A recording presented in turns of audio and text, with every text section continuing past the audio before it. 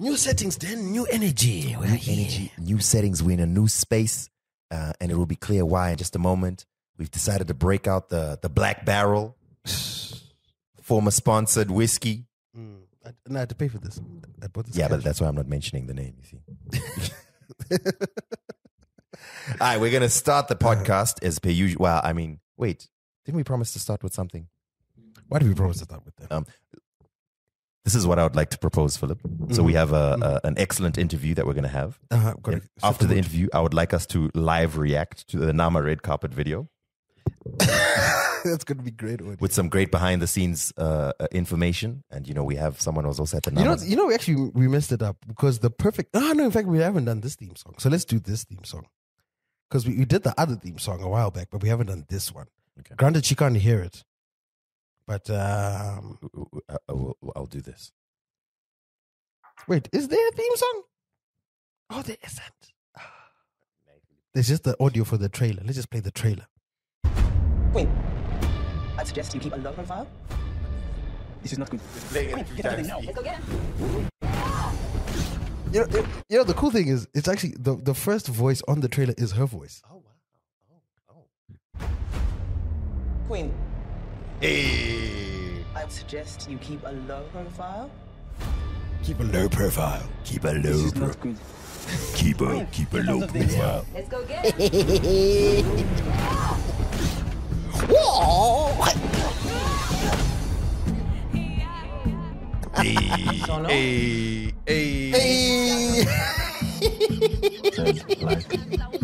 These people are very We're on another level, Philip. Amma levels. Hashtag Amma levels. We're now, we no longer play with ZBC. We're now at Netflix. Come on now. Give me your $19.99 a month. Yo, those price increases are hurting, bro. Yay! Can you talk to your people, please? Between Netflix and DSTV, they're leaving me broke.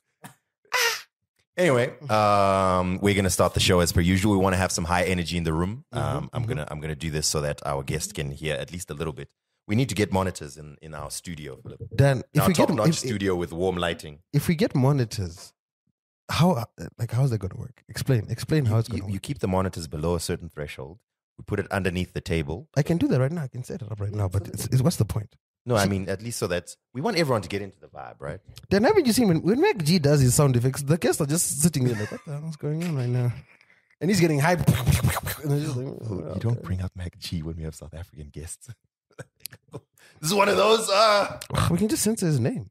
No, I mean, we don't want to get our guest concerned. Okay, we're gonna start. We're gonna start now. I have to ask Philip and Mr. Guest. It's not a mystery because obviously by now, Charlene. Yes, they can read the title. I got a question for you. Charlene. Are you good to go? Sound of it, thing them. Hey. Get mad now. Let me hear a drum play.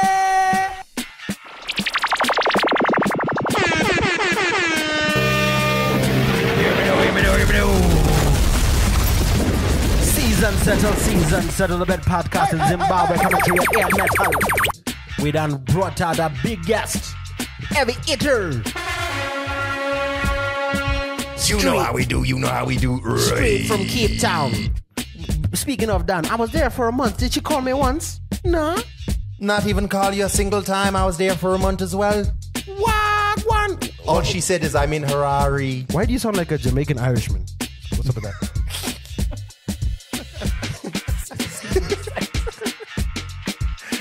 Right. Welcome to another episode of Two Broke Twimbos. It's your boy Danny that guy, aka Danos the Mad Titan, aka Danford Wekumaraini, aka Denimbi My Life Your Entertainment, aka I'm down with these streets. Get me onto Netflix and SABC and so on because things are different now, aka Hakuna Movement anymore.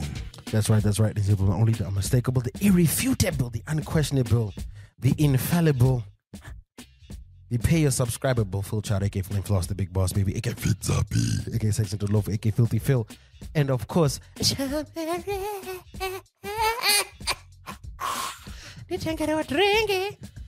why are you so excitable, bro? Like, just very excitable. When can I start talking?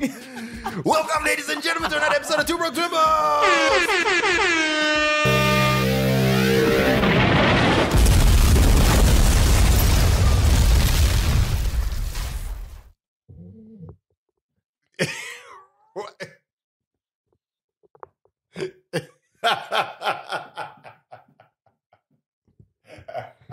Dan, you got it. Sorry, you wouldn't have heard this, but there was a big mess going on.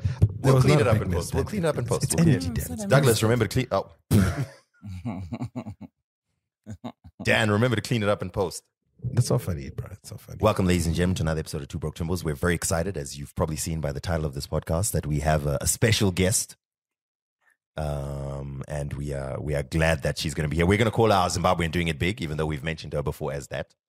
Her name is Charlene Chiedza Kudzai CC, as I call her, you know what I mean? My voice. Yeah, CC. Mhende, aka Chi Mhende. Welcome to the show, Chi. Thanks, guys. It's too much.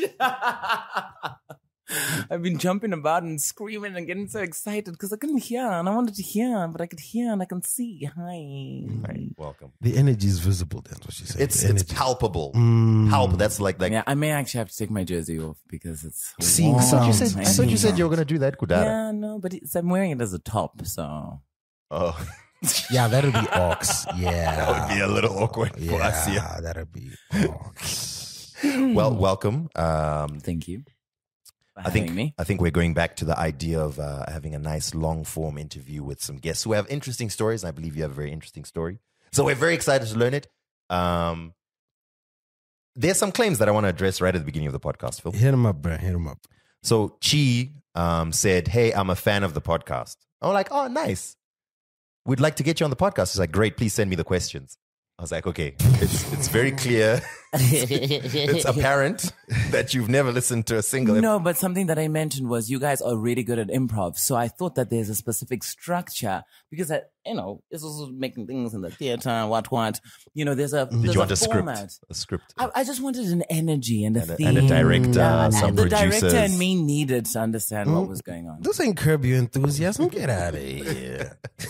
No, we just want to have a conversation. We want to learn your story, where you come from, where you're going, what's going on in your life, and basically expose you and your thinking to our listeners because we think you got a dope energy. So welcome. Thank you so much. I'd just like to say thank you for inviting me to my favorite podcast. Okay, wait, show me your phone. And No, I show just- me Show us your podcast app. Show me your, I don't know how it's app. You don't have a podcast My app. phone has to be switched off, remember, because we're in the studio. Ah. Yeah, no, I listen to you on Spotify and So let's see. also on your website. On your website. You've let's got see. a website. So Yeah, show us. And I listen to If you show there. us your browser, if we start My typing, phone is off. If we I switch type it on, it's 2B, going to it mess should up the autocomplete. acoustics. I just actually, before you just shaded me, wanted to say thanks, number one.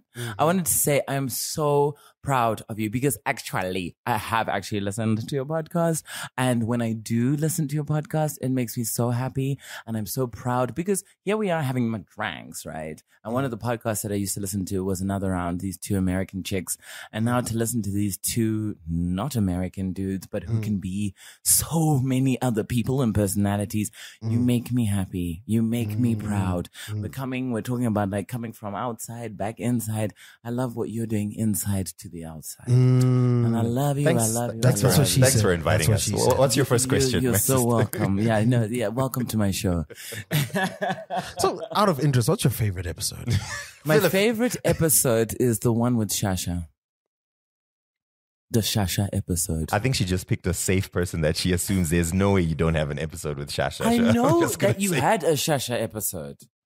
And you've had some sad episodes, but today I want to make yours an exciting one. Yeah. Thank you. Yeah. We look forward to. We look forward. We are honored. We are honored. We are honored. Well, so first of all, if you are unfamiliar with who we're speaking to, Chi Mhende is well known in the circles of South African acting, both theater and film. That is correct. Yeah, she probably just move the yeah, okay, Philip, don't worry. Yeah, It was scaring me for a second. Yeah, we're in a different location, you see, because we had to accommodate our guests, so we can't see the normal. Really nice studio, guys. Really love it. Top of the line. How do you feel about the warm lighting and so proud? It's romantic. the dark colors as well? I really love what and Phil's it's like DJ ball there. Dig it. Fam, can you imagine You just give me the light. she's shading like a good $6,000 worth of equipment. It's expensive equipment. I'm really not. So Chi Mhende, of course, I think she's an actor. Actually, before I go down this, Yes. I once called someone an actress and they flipped out on me. Yes, They're Dan. like, excuse you. I am an actor. I'm an actor. Yeah.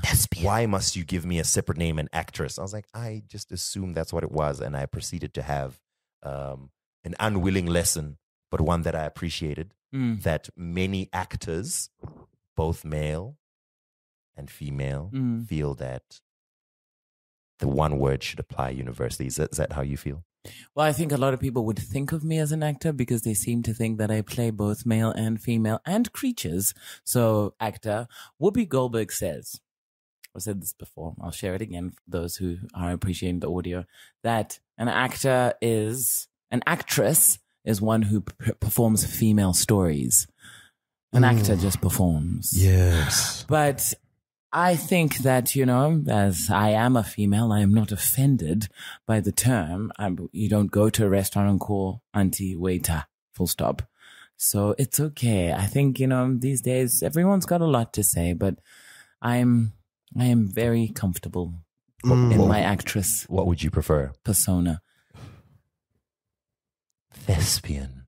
I think that's a good place because I think it covers everything. That is true. That is true. Yeah. So we have a thespian act, I refer to myself as a performance artist. an acting person. We have an acting person. Yeah, that is a very inclusive term. We are all about inclusivity. Yeah? I would say performance artist because I don't only act.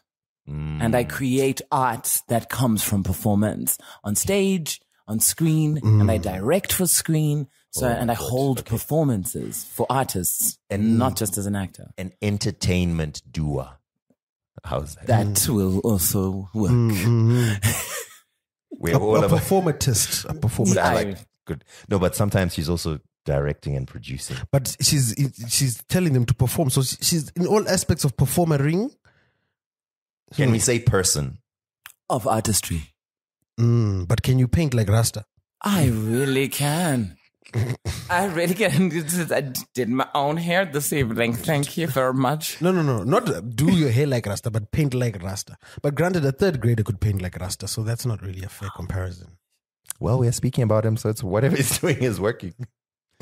Anyway, so Shout out to artists doing their thing. Chi is an actor / actress. Yes. In South Africa, she is, as you've probably heard from her full name, she is Zimbabwean, and proudly so. I appreciate that you often mention that you are Zimbabwean in interviews and so on. It helps us find someone we can relate to, you know what I'm saying? Yeah, I mean, I can't avoid it. Yeah. That's who I am. No, in preparation for this, I was watching an interview where someone said, your name is like the 22nd letter of the Greek alphabet. Ah, I was yes. like, Yes, Chi.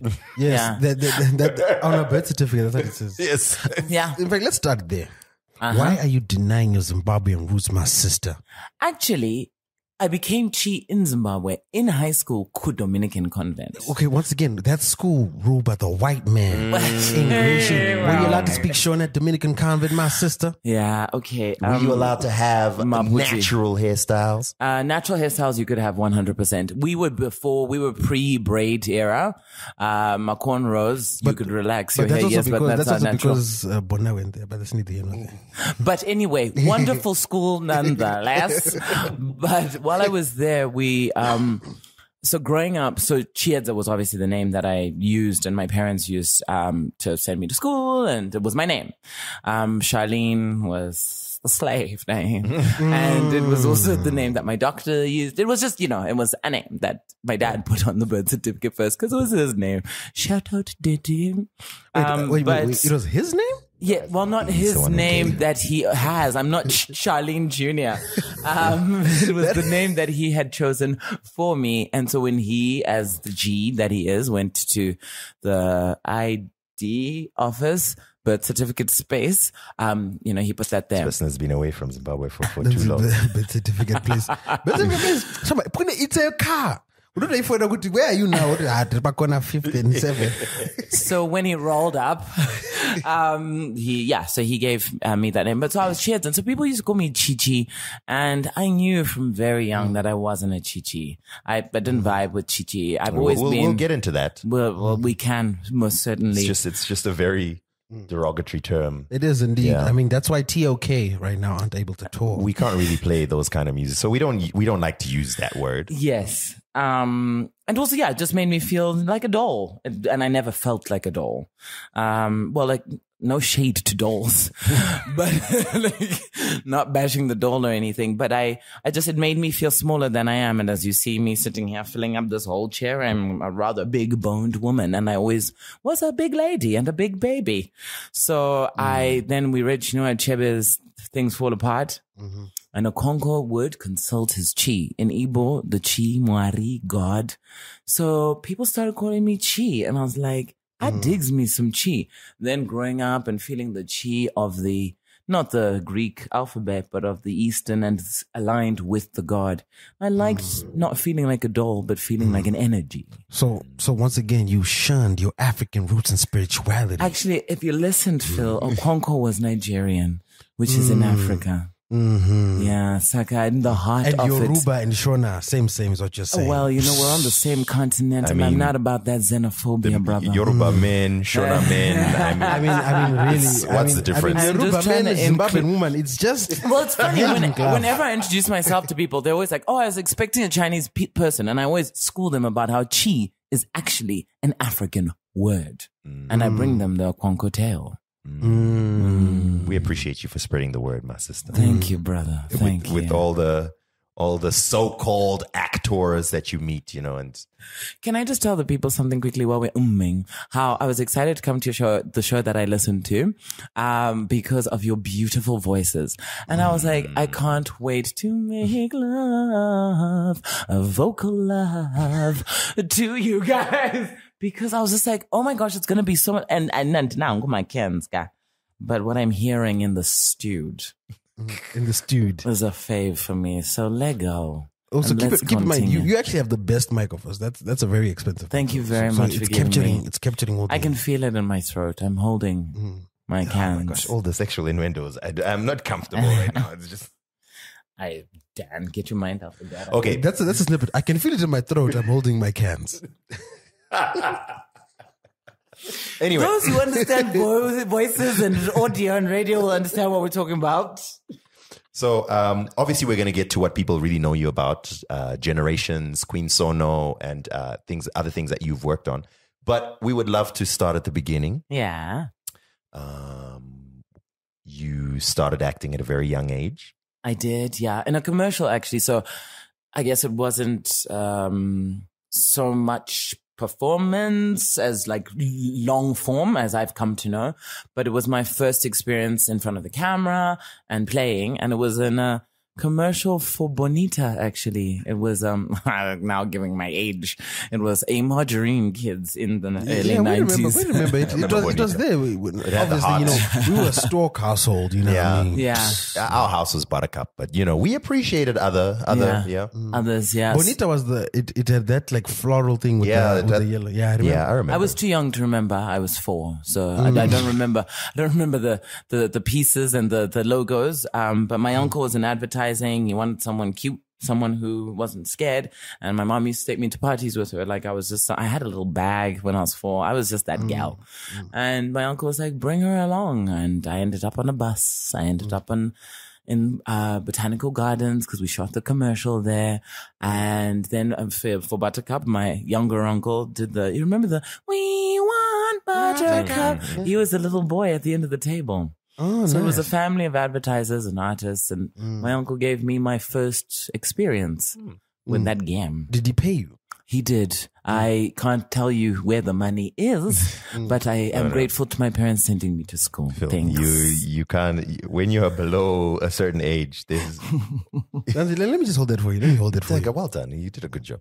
As someone who for some reason consumes so many interviews, almost every actor that I've ever watched interviewed they've expressed some idea of, I tried different things and I tried this and that and that and that. And it's only when I was in my first drama or my first school play or whatever that I realized that this is what I want to do. And I think that's probably a pretty rare thing, because for most of us, that's a nerve-wracking experience. Yeah. I've got to act, but then every interview I've had is always, I just knew then that this is what I want to do. Did you have that kind of moment? I wouldn't. I'm not sure, actually, because I guess I would say that, because when I was younger, I've spoken about this before, that I thought that I would study medicine. I wanted to be that. That's how I felt as a child. And I think it had to do with, I'm very close to my uncles, as you've heard me speak now about family, and my dad. I love me, my mans. And that's why I'm here with my brothers and loving them too. I've just always had I'm just one of those girls who really loves hanging with the dudes. Mm-hmm. And so I had an uncle of mine who is a doctor, who just always used to make me feel awesome. So just quick story. When I was 4, I was blind for a few weeks. Eye patch. Eye patch. You heard the eye patch story. Oh, we do our research. You really do. Why don't you show our listeners that you can be cross-eyed? Show our listeners.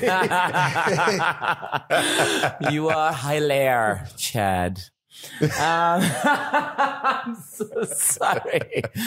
I hate you so much. I think that, man, I love you so much. So I think he made me feel really safe, and he was the person that, would come and hold my hand. My mom stayed with me, but he'd come hold my hand and talk to me, and I just feel like, we were talking about improv earlier, just whatever happened, ECD, early childhood development style, with the colors and the learning and the feeling, came from that and from him. And so I thought that that's where I wanted to be, because I liked how that made me feel, and I wanted to make other people feel that way. But so Zesa has just come back. Come on, look, shout out Zimbabwe. You're a professional actor. Yeah. Do you think? I will carry on. I'll carry on. Yeah. So while I was in that, I then was in a grade 6. It's really loud. Sorry, keep going. Do you think? Just appreciating. I was in a grade 6 play, and was just dancing and playing and doing this thing. And I remember seeing the smile on my teacher was Mrs. Robinson. I'll never forget. And just how she was just like in it, our drama teacher. And I'd never felt that I had that impact. I knew that people dug me, but I'd never had that pull with anyone before. And I was like, I should try this again. Then went to Form 1, fast forward to Form 1 science. And I was like, Jack, ain't nobody in this brain about to do science or medicine or nothing. I'm going to try this acting thing. And that's how I approached my parents when I was 13 about doing it. And since I was 13, I have been fighting for it and to do it and to be it. If that answers your question, Dan. It does. Yeah. So what you're saying is you weren't smart enough to be a doctor. So you're like...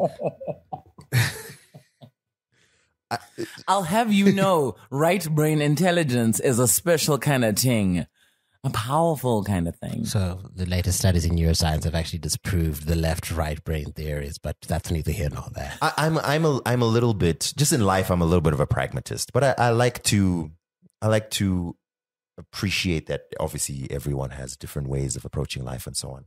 But I often think that pretty much anyone could have got into anything depending on the circumstances that you were in or the whatever was going on in your life at that time and whatever. So I always found it interesting that there were people who strongly felt that, like for me, acting was a calling.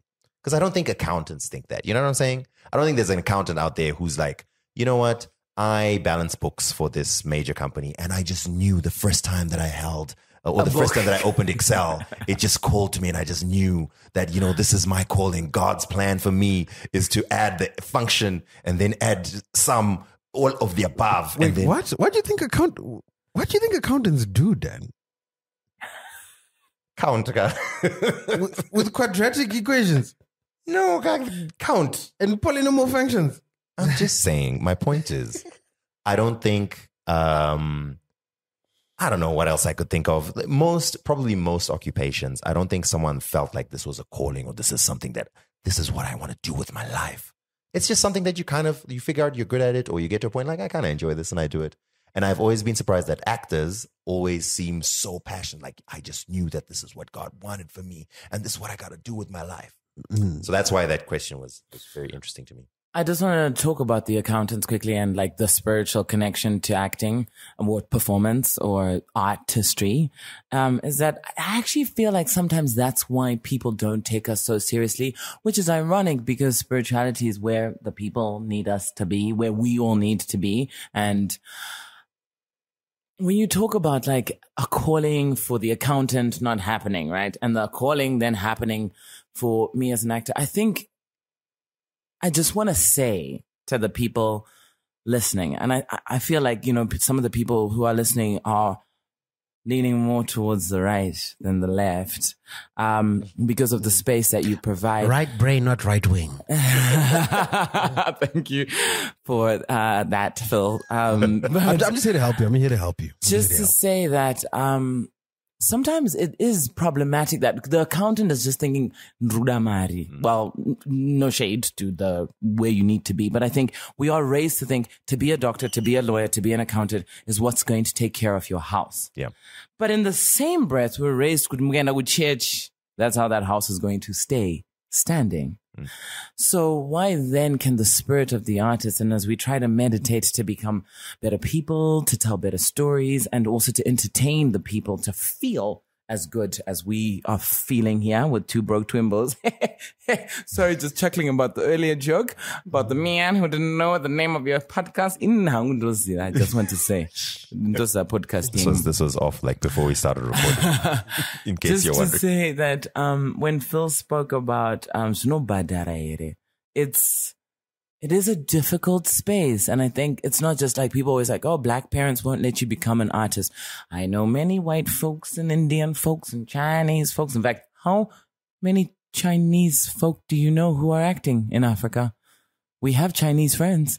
But just my point about that is just that I just want to say to the artists that are listening and the young people that you guys are mentoring and raising through your show, and to the parents who listen to you and are trying to push their kids to only do Mari. My point is, please also do the spirit. Obviously I don't say it to mean one is practical and the other one's not. I just mean it's interesting to Wow, view. you're such a good listener. Like how you pulled that out. Sorry, carry on. It's interesting to see the two. Wait, how you pulled that out then? Oh, wow. I'm about to go home. Focus. I want to take my jersey off, but now I'm scared. That is it. Once again, we are. It's really warm in here since the Zessa came back. We pride ourselves in providing a safe environment for black women. Comfortable. We don't want you to feel in any way Threatened, unsafe. Threatened. If you do feel uncomfortable, just let us know and we will adjust accordingly because we are trying to be allies. We can move these microphones to the next room if you prefer, and you stay here. No, I mean, it's okay. I made it sound like there was nada, but there is something. If you'd like, there's a bathroom in my bedroom available. I for made you it to good. change. I'm going to carry on. I did my too authentic, so I'm going to carry on. Okay. Do you think? Yeah. So I was saying, I was not trying to imply that one is practical and the other is not. Yeah. It was more along the lines of, I find it interesting that the approach is for people who are in the arts, especially performing arts, the idea is always, I really wanted to do this. And everything else is kind of like, I just did what was there. And I think really wanting to do something is a better path to take, right? Yeah. So, I mean, obviously, if you get really successful or you get that break and whatever, then it can be very lucrative. But if you don't get there, it's like struggle city. You know what I'm saying? Whereas the other one is a little bit more safe. But even if you get really good at it, it's not as lucrative as. That's how I. Struggle city. Anyway, So I heard that you auditioned for Generations for 6 years. I auditioned 1 year, then 6 years later, auditioned again. See, it wasn't see, every day. Dan, Hello. Dan just reads my Go, headline. go, Then he's like, okay, I'm taking that headline. I believe your exact words were, I auditioned for Generations for 6 years. But Oh, is this what you got in the research? Oh, You gotta okay. read the sword and you got to sell the story. it's You got to PR. sell I the story. understand. So tell us about the audition process the first time. 6 What years. So every day for 6 years, right? It's okay. Hello, can I go No, now? no. Hello. happened? No, actually, I'm gonna- wait. Yes, Okay, yeah. wait. Yeah. I don't want to disrespect the work that you did before Generations. Yes, I was just about to say, I'm going to make this one really short because you can go onto YouTube and get this answer. But I know the people are listening, so we want to give them Dan, this we need stuff. to go back to the beginning. I'm sure Stedford was involved somewhere. Of course it was. I said, tell us about that. That was my school now. Yes. So Okay, before so we where get we to going? Generations, Yeah. let's start with you finished school. You now want to pursue this. Not even that. Let's start with the inter-house high school plays. I want to know which are the top 10 because, in high school there are some hits, but there are the controversial ones. Obviously, Romeo and Juliet, Macbeth, those are the easy ones. But To Kill a Mockingbird, very controversial. The Great Gatsby, controversial. Where do you stand on that debate for high school plays? The real question that we're asking Yes. in this particular section of the podcast Is would we make great actors? Because I played Romeo in high school and I feel I didn't follow my calling. Can you give me a Romeo quote? What light through yonder window breaks? It is the east, and Juliet is the sun. Look how she plays that. Shakespeare. Look how she places that glove upon her cheek. No, hand upon that cheek. Oh, I wish I was that glove so that I could touch that cheek. And for our students to complete this quote, did my heart love till now? 4. Daggers or dagger? Creep alert. Swear at sight, I never saw true beauty till this night. Yes, I remember. And guys, mune beauty. Shame for warungonzwa. Thanks, yeah, But thanks, mune yeah, beauty. thanks, yeah. No, that's why I take off the jersey. It is hot in here. Thanks, Sean. Oh my gosh. Wow, I'm blushing, Sean. Wow. I'm just beside myself, Okay, Sean. back to Dan's So question. in high school, you were obviously clearly very fond of the arts and you're pursuing them. I Stedford, Chi. What are some highlights that you remember from when you were in high school and you were acting? Okay, one was Roald Dahl's Cinderella, and if anyone's read it, having to lose her garment, the Cinderella's garment. I played Cinderella's garment is pulled off, and underneath it, I was wearing my team swimming costume. Shout out to Black Girls Who Swim. All 5 of you, we respect you. Thank you so much. I really appreciate it. And people ask about my masculine portrayals and performances. So I got my big shoulders is swimming. So just want to say. Actually, I have to ask about that because, while I was also doing some research, it came across a lot hey, I played both men and women, this and so forth. But when I remember in high school, and one of the reasons why they chose Shakespeare is because Shakespeare, originally, all those characters were played by men. So the counterculture move was now to have women play men in Shakespearean plays. So when I was in high school, we had a number of women playing men and men playing women because... Did you go to a co-ed school? Yes. Oh, okay. Oh, by the way, because you went to lots of a single girl. sex schools. Yeah, we were playing male roles because. But once again, that would be expected unless you guys are now going down the road to spaces and just grabbing random guys. We did. We were grabbing PE and St. George's. West St. George's was our brother's school. So only at A level did we then have. Thank you, Dan. Brothers mixing up with us, but until O level, I played boys a lot because I was tall. I played highlights Jesus. I played Jesus, Othello, Ernest from The Importance of Being Which one? Earnest. Jesus Christ Superstar? Not Jesus Christ Superstar, just Jesus Christ, full stop. Or Nativity Play? Nativity plays. No, it was actually a high school assembly thing where I had to. It was the first time actually I learned how to use my nerves to create a performance and something connected to the voice. So I was really, really nervous. And like to this day, I still get stage fright. At the Namas, the stage fright was real, friends. But I've learned how it serves me. They say that if you're not nervous, you don't care. And your body is not aligned and connected with the ting. So then we don't care about this podcast, clearly. because you're never nervous. I think you're also in a really safe space and with a really safe camaraderie. That's really nice. It's the warm colors. It's the warm colors and the light, the light it's the paint. romance that you Fam, she's create. been shading It's my also apartment. She got it. She's like, I thought your apartment would be nicer. I really thought it would be Like, nicer. you guys sound like you live in a nice place. So. But this is the ghetto. Oh my God. The Actually, ghetto. guys, I said to them that it's just lighting-wise felt different because they create such a warm, beautiful ambience when you listen to them. It is warm. Juice. Okay. So let's go back to, so then the judge said, when she was playing Jesus, she used her nerves. She didn't, when you were playing the Son of God, you did not turn to God or Son of God for guidance. Well, You I turned think to in your the nervous moment, system. You know what you it had to was, let me Phil? finish the story. The headmaster said, if you guys don't pay your fees, the Son of God will strike you down. Come forth. And then comes. Well, you hadn't let me finish the story. Okay, please. Well, what had happened was I had to do it was the cross scene. And like, I went to Catholic school and it was like mass, like last day of school. And my mom used to help me with my props. I have shouted out to my dad, shout out my mama. Always. My mom, to play Othello and Desdemona, she helped me cut up a t-shirt and like splatter blood on it to play Jesus. And so I was wearing said t-shirt that day. And I was walking with it down the aisle and doing the little walk with the cross.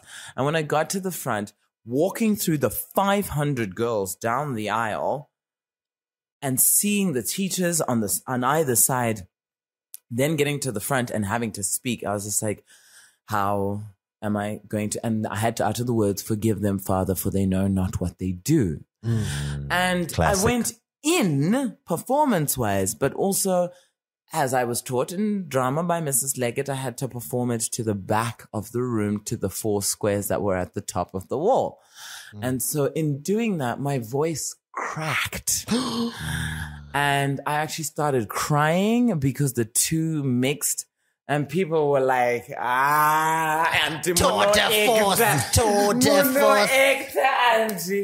and I was like, all right, yeah, I do. I really did it. Thanks. I'm going to take that one. Those were fake tears. Absolutely. Yeah, no, I did it. And that's how I knew.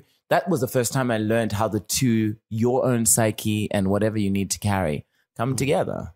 So that was a major highlight for me. Oh, okay. I also find it interesting that after giving that amazing performance, no one at the school was like, the Holy Spirit really touched her there. I'm sure there were people who were, but now they'll be like, whoa, So I'm really interested in how one pursues this professionally. So you finish school. Mm-hmm. Did you go to acting school? I did indeed. And I always speak about feeling like a little bit of, maybe the term is wrong now, I'd like to graduate from it. I used to call myself an actor snob, where I believe that you'd never go to a doctor who didn't go to university. So I don't know why people think that actors shouldn't go to school. Because those are the spaces that then, Mrs. Leggett, those are the pieces that I could get, because at drama school, we had psychology as a class. So if I'm going to break down having played Jesus and there's no space for me to understand what happened to me psychologically, you need to learn and understand that. And so that's what I was grateful for. I went to AFTA Cape Town, shout out.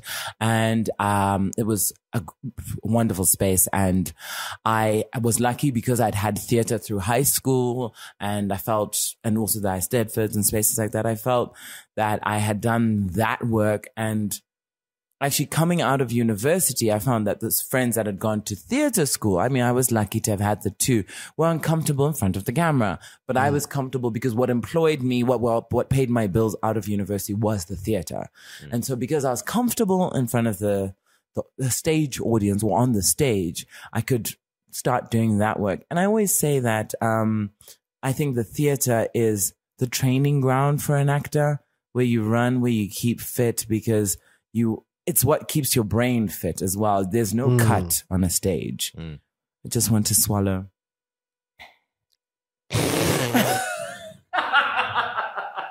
Mate, we're now accumulating. Phil, stop it. You're doing this on air purpose. conditioning. I just want to say. So it's it's what? to shade. She just And the shaded. matters Air are conditioning accumulating. po ka na, but- Scared. I was trying to be, respectful. Hey, you are. And my brother's I once said to Dan when I met him, another side backstory. I am so excited to be here because yes, guys, I actually am a fan. And when I first spoke to Danny, I was like, oh my gosh, I never had a chance to speak to such a deep, intellectual, shana man. And he was like, actually. Sorry to all the shana men.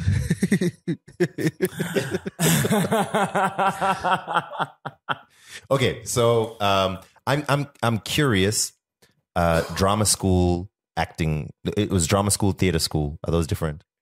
I would say drama school and theater school are the same thing because people think of drama as the stage. I went to a film school. I was lucky to have film and theater as components, as subjects and as disciplines, as we call them. But yeah, film school In that tone, right? and disciplines. Discipline. So okay, sorry. What was the general, you and your classmates? Yeah. Did you have a general optimism about, yo, we're gonna land a movie, or we're gonna land this? I'm gonna be the next, I don't know, Alice in Wonderland or something. Well, one thing I was aware of was that I think, when you're like, Chi Mhende ku convent, angari mu drama. Like you're that person and you're in that space by yourself or maybe with other, the drama club, your drama club the friends. losers, yeah. No, I think we're pretty all right. I think maybe it was different. Like, well, let's be honest. Though. We were actually G's. We were the cool kids. I mean, come on. This is not cool Glee kids. time. I mean, come on. We're in Zimbabwe. If you can hold it down on stage. This is punishment. You can't be bullying someone with perfect pitch. Like, give me your money. We were the cool kids, is what Imagine I am Glee Club standing bullying by. you, bruh. Fam, you can't go to school the next day. Yo, we're running. Guys, we're in Zimbabwe. this You gotta hold together. it down gotta on move stage. countries, bro. Yo, It's really what happened? disturbing me What that happened? there's a little... Prepared. No. Guys, maybe you guys were bullied at boys' schools. At girls' schools, people were celebrated for standing on a stage. I was bullied. It really messed up egos. We were just like, yeah, boy. And then the real world kicked in. You're like, wait a minute. The world doesn't respect drama? Yeah, no, I personally, I can't speak for anyone else. I walked out of there feeling like all I'm gonna do is this. In fact, it even told my parents, my dad was like, sakatoto kuendesa kunaita drama. And so... So they were supportive. Yeah, no, it was difficult for my dad, I'm not going to lie. But when he realized that... Earlier, you just made a joke about not being smart. But when he realized I didn't have street smarts. I had stage smarts. When he realized Kuti mwana wangu has got something that makes her shine. And this is the space that does that. And he could... I really have a lot of respect for my parents. They really just held it down for me. And yeah, so he was like, go and do this thing. But to come back to the question, we were talking about something specific. I wanted to know what the general mindset is in film school, drama school, theater school, whatever it is. Okay. Is your plan coming from a place of ambition and optimism? Are you thinking I'm going to land that huge gig and that's what you're working towards, or what's the general that's mindset? what I felt at drama school, talking about like being XYZ person in high school, where you think, okay, this is it and I'm good at it. Then you go to drama school or film school. You're there with the Chi Mhende of all the schools. And I went to an international South African school. So there were Zambian kids, there were South African kids, there were kids coming from Botswana who were all, top Thanks within for their streams. representing. Thank you. Yeah. Thank you for acknowledging. So you then get to that space and then you're thinking, well, what am I doing? And I was grateful for the library that there was now, material that I could use to go a little bit deeper, but it wasn't everyone. I think when we got to that space, it wasn't everyone who then really listened. I mentioned having psychology class. It's not everyone who I saw taking that on, because when I spoke earlier about, I think everyone thinks that this industry or this specific career is play. There are some people who go into that thinking it will be easy. That's the first time we're confronted by making it a career, by how hard it is. Because what I loved about AFTA is it prepares you for the industry from day one. So from day one, you're auditioning. If you're a directing student, you're writing a script or you're getting ready we are working practically from day one. So if you don't come ready for an audition, you learn that from day one. You learn the industry from day one. So for those who were ready for that learning, they stayed. And for those who couldn't, or didn't, they went into other disciplines. But yeah, it was a space that already from there, for me, I'll speak only for myself. I can't speak for the minds and psyches of everyone else and what they're going through or went through. But for me, from day one, it was like, thank you. Thank you for finally teaching me. I'm off to find an agent. I'm off to understand that this is how I'm going to be able to do it. Thank you for teaching me that I need to understand my psychological breakdown and how to debrief and how to take care of myself. Thank you for teaching me, they call them personal habits, the pieces that you use as an actor to trigger emotion, how you can cry on cue, laugh on cue, how to use your breath. Thank you, thank you, thank you. And yeah, with all of that, then I knew, I felt ready for the industry. So, just as a side note, as part of the education, did they ever teach you guys like about the legalities of being in the entertainment industry?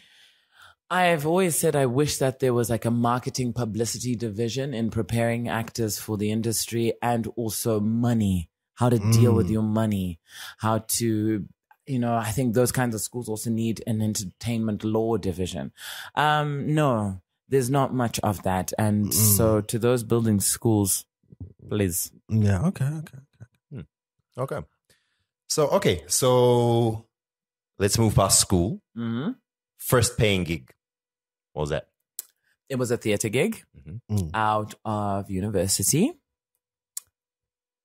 The end. Wow, not even. What were you? What was it? What were you? Shout out to the player. I was. Director. I was in an ensemble, so you feel like you're back at nursery school, because even though you're 21 or 22, 23, you now feel 8 or 6 because Taming of the Shrew, the lead actor is 50. And the lead actress is, and it's people who've been in the industry. I heard you talk about tongue twisters earlier in that podcast that I listened to that I know. Would you like a glass of water? Then you crammed on your way here. Earlier in the industry, people who have been working for longer. So you're working with senior people 10, 15, 20 years. So when you start, ensemble vibes, background, paying, a lady who, I learned to fire poi. I was in a circus. That was one of my first paying gigs. Fire poi. It's that circus thing. I'm just going to demonstrate to Dan and Phil, where you audio listeners, she is now gyrating her arms in a kung fu fashion. It looks like a marshmallow. She's squeezing balls. It's like she's about to say Hadouken, and then you Hadouken. kind of okay. Yes. Spinner thing with the flower pots. When you take the flower pots and put the string and you put the flower pots on the fire, and then you. That was one of my. Actually, no. That wasn't. My first big gig actually was playing Lady Capulet, so I don't know why I went there. I think it was the Fire Poi was on the biggest stage. The Lady Capulet was with a company of out of university actors, and it was a paying gig. Oh, tell me. So you obviously studied both theater and film. Yeah. Where was your heart? As I mentioned earlier, the theater is where you're not going to expect regular Usain Bolt to come to the day without having stretched. And so I believe the theater is where you stretch. You stretch your vocals, you stretch your mental ability, being able to be off script. That sort of thing comes from learning how to hold an audience for hours Whereas with television, we can cut if something goes wrong. And so you work in bursts. With film, the same. But the theater trains your mind in a different way, in a tighter way. That one was for you, Phil. Okay, moving right along. Real quick, what's bonfire? Oh, to my career, it's an improv theater company, but to people who like New Year's Eve or to get rid of waste after spring cleaning, it is a big giant fire where you come together and I know what a bonfire is. I mean, your bonfire. Theater improv. Okay. It was a theater improv company that I worked with in Cape Town out of university, and it was actually run by our psychology lecturer from AFTA. And I just loved the psychology classes so much that I just pinned myself to her. And I was like, when I get into the industry, I want to work with you somehow. And I started working with her through Bonfire. And that's why I was commending your abilities to really feel the energy of a space and a person and give them that back. And that's that space taught me that. I mean, you can't teach. It's not training. It's like a natural kind of like you're born with it. It's just and something it lives within you. You know, you just kind of like it's like I mean, come DNA, on, man. basically. You can't teach greatness. It's just part of you. Some people have it thrust upon them. Anyway, so. To be continued. Okay. So here you are slogging through, I would imagine, theater gigs. Pounding it out. Just really just day and night. Just Guys, is this episode going to make it to the edit and to the people? We'll push through one way or another. So what was the first big break? As I would define it, or as the world would define it, theater or film? I think career-wise, let's just say how you feel at this point. So when you've played Lady Capulet, how are things bill-wise? Like, are you living paycheck to paycheck? Are you wondering like, yo, I'm on stage, but I don't know what's going to happen at the end of this month, that type of thing? Yeah, so there's a little bit of that. There's a little bit of thinking, well, you know, I don't have dependents. This paycheck is okay. I think that was a break because it was connecting to a company that continues to make work for actors. So it was a break into a space, that employs theater actors. It was at the Artscape in Cape Town. So I got to work on several shows after that. But I would celebrate that as a big break because in my mind, when I went to audition for that, I went to audition because I was 22 out of university. I went to audition for Juliet because in my mind, I'm a child. I must be playing Juliet. And my agent then calls me and she says, look, I've got good news and I've got bad news. And I was like, okay, start with the bad news. And she's like, you're not a Juliet, babe. And the director said, like, your audition was great, but you can be the balcony. You're not that good to say you can be the balcony.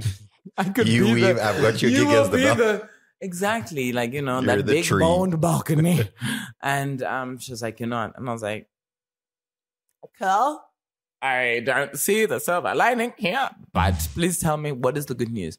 And she's like, Roy wants to work with you. That was the director. R.I.P. Roy. He passed in December. Oh, no. Legend. She was like, Roy loved your audition and you need to actually start understanding who you are. And this is something that an actor needs to know.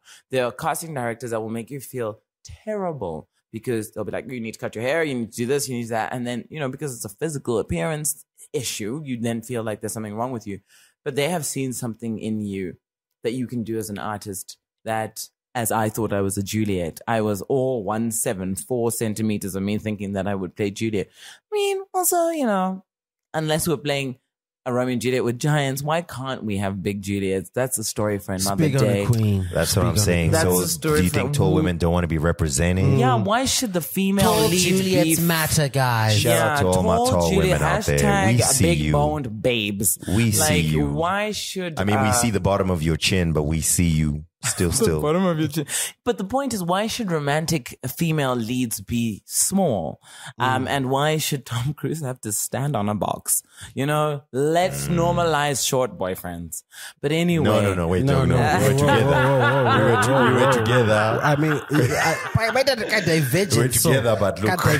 divergence. So then she said, Roy loved your audition and he'd love to work with you. And I was like, in the future or No. today? And she's like, no, as Lady Capulet. And I was like, sorry, what? Isn't Lady Capulet like in her 40s? And she's like, that's what I mean. You have a presence and a power. An And old a face. voice. Wow. You're an old soul. You like those Phil, I'll wrinkles. take your old soul. Not I'm going to your old faces. Never in my visuals. The spider webs on your eyes really they bring out the... So, like, at that point, going back to my previous question, like, how badly did you need that job, or were you good?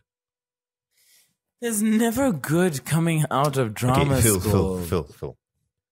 Here's a Zimbabwean who's gone to study drama in Cape Town. Mhm. You think she badly needed a job? I mean, come on. Come on. Yeah. Anyway, please. Hello. Okay, let's just talk about anyone who comes out of university. Are we not all badly needing the job so that we can escape the nest? Some have big allowances than others. Some different have levels. big allowances than others. But look, I mean, we're not trying to... Guys, I mean, let's be realistic here, you guys. just put me in that box very quickly. No, we're not trying to put you in a box. No. It's just... It's more like a Phil's bowl, face is a saying dish. otherwise. It's in a dish. Don't get it. Some dish in. Can we just let that water evaporate? Let's move forward. Okay. Yes. So I want to know. So here you are, essentially, like you're describing. You're maybe not struggling is not the right word. I don't like the idea of struggling artists. It gives me the idea of disrespect. No, I'm not trying to paint the picture of a struggling artist. I'm trying to understand like motivation, because then that informs or helps you understand the decision you make. Because throughout this interview, as short as we have been, like you keep going back to like I'm a bigger woman, I'm a bigger, but you're not my sister. You know, I think the problem is being around those white people in Cape Town. They've given you body dysmorphia. You were just fine the way you are. Thanks, love. But I am very tall. The two of you are very tall men, so I'm not tall in your presence. But I have been this height since I was 11. So when I had to do ballroom dancing in grade 7, I had to end up dancing with the high school boys. So the dysmorphia, you are correct in saying that. It came at an early age where I wanted to do things where my body was told it couldn't occupy those spaces. It needed to. And in fact, I'm grateful for it because that's how I am a Lady Capulet. That's how we can do this vocal love, because I had to learn that I was bigger than I saw and thought myself to be. I can't wait to use that line. Babes. I'm bigger than I Guys, stop it. I can't wait to see the title of this episode. No. So I think, you kind of answered my question, because my question is ultimately going to be, do you think like if you viewed yourself differently, or if you had been treated differently, you might have been less receptive or more receptive to taking that role? Because to someone else, that would be a slight. Like, wait a minute, I auditioned to be the young romantic lead. You guys are giving me the role of the angry mbuya who's trying to keep the child away from her love. You know what I mean? Mm-hmm. So to some, they might be like, yo, that's messed up. Yeah.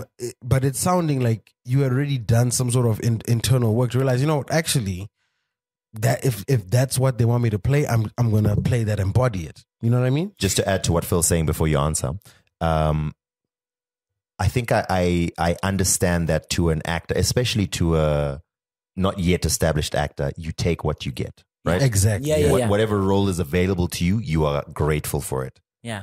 But You have to have done some of the work. okay, Is that what you're saying? I just want to Help us understand, my sister. I want to pause off the record. Okay, hold on. 1 minute, 37 seconds later. We are back. We just took a quick bathroom break. And we are back. Make some noise.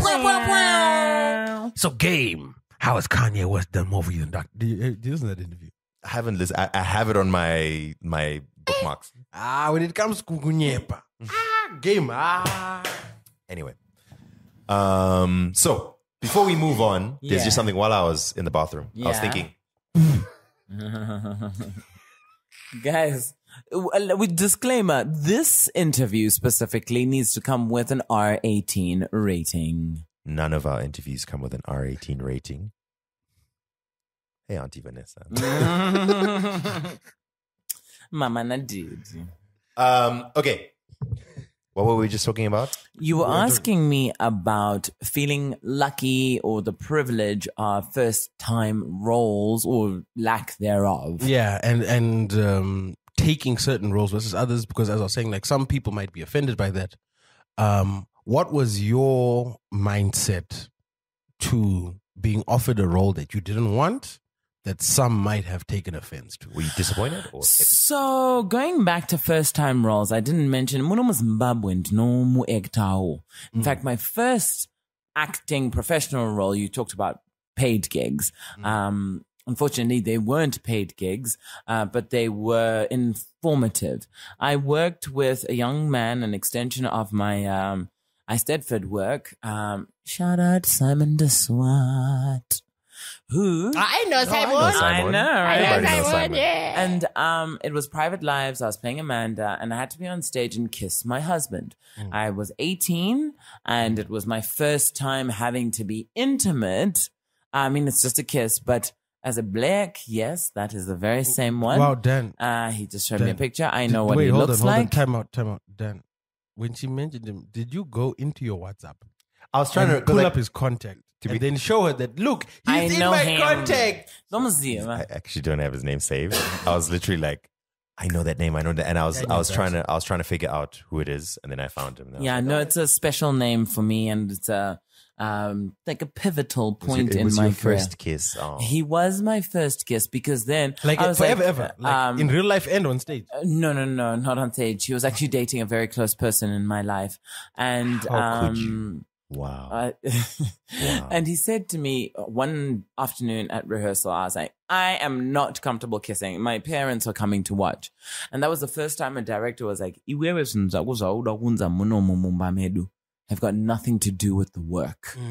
And that was the first lesson, which is why I think it's problematic. I find, especially as an actor and as a black woman, where a man will always say to you, oh, how do I know you're not faking or lying? Just a side note. What insecure men are you dealing with? Most people are faking. Yes. Men or women. There's a lot of faking going on in love. But also, acting. Like we're talking about acting. We're on a deviation. She took it by herself. I'm so confused. well, I think that the art of performance is a human behavior art. Not me. So, I'm real as it gets. 100% real raw.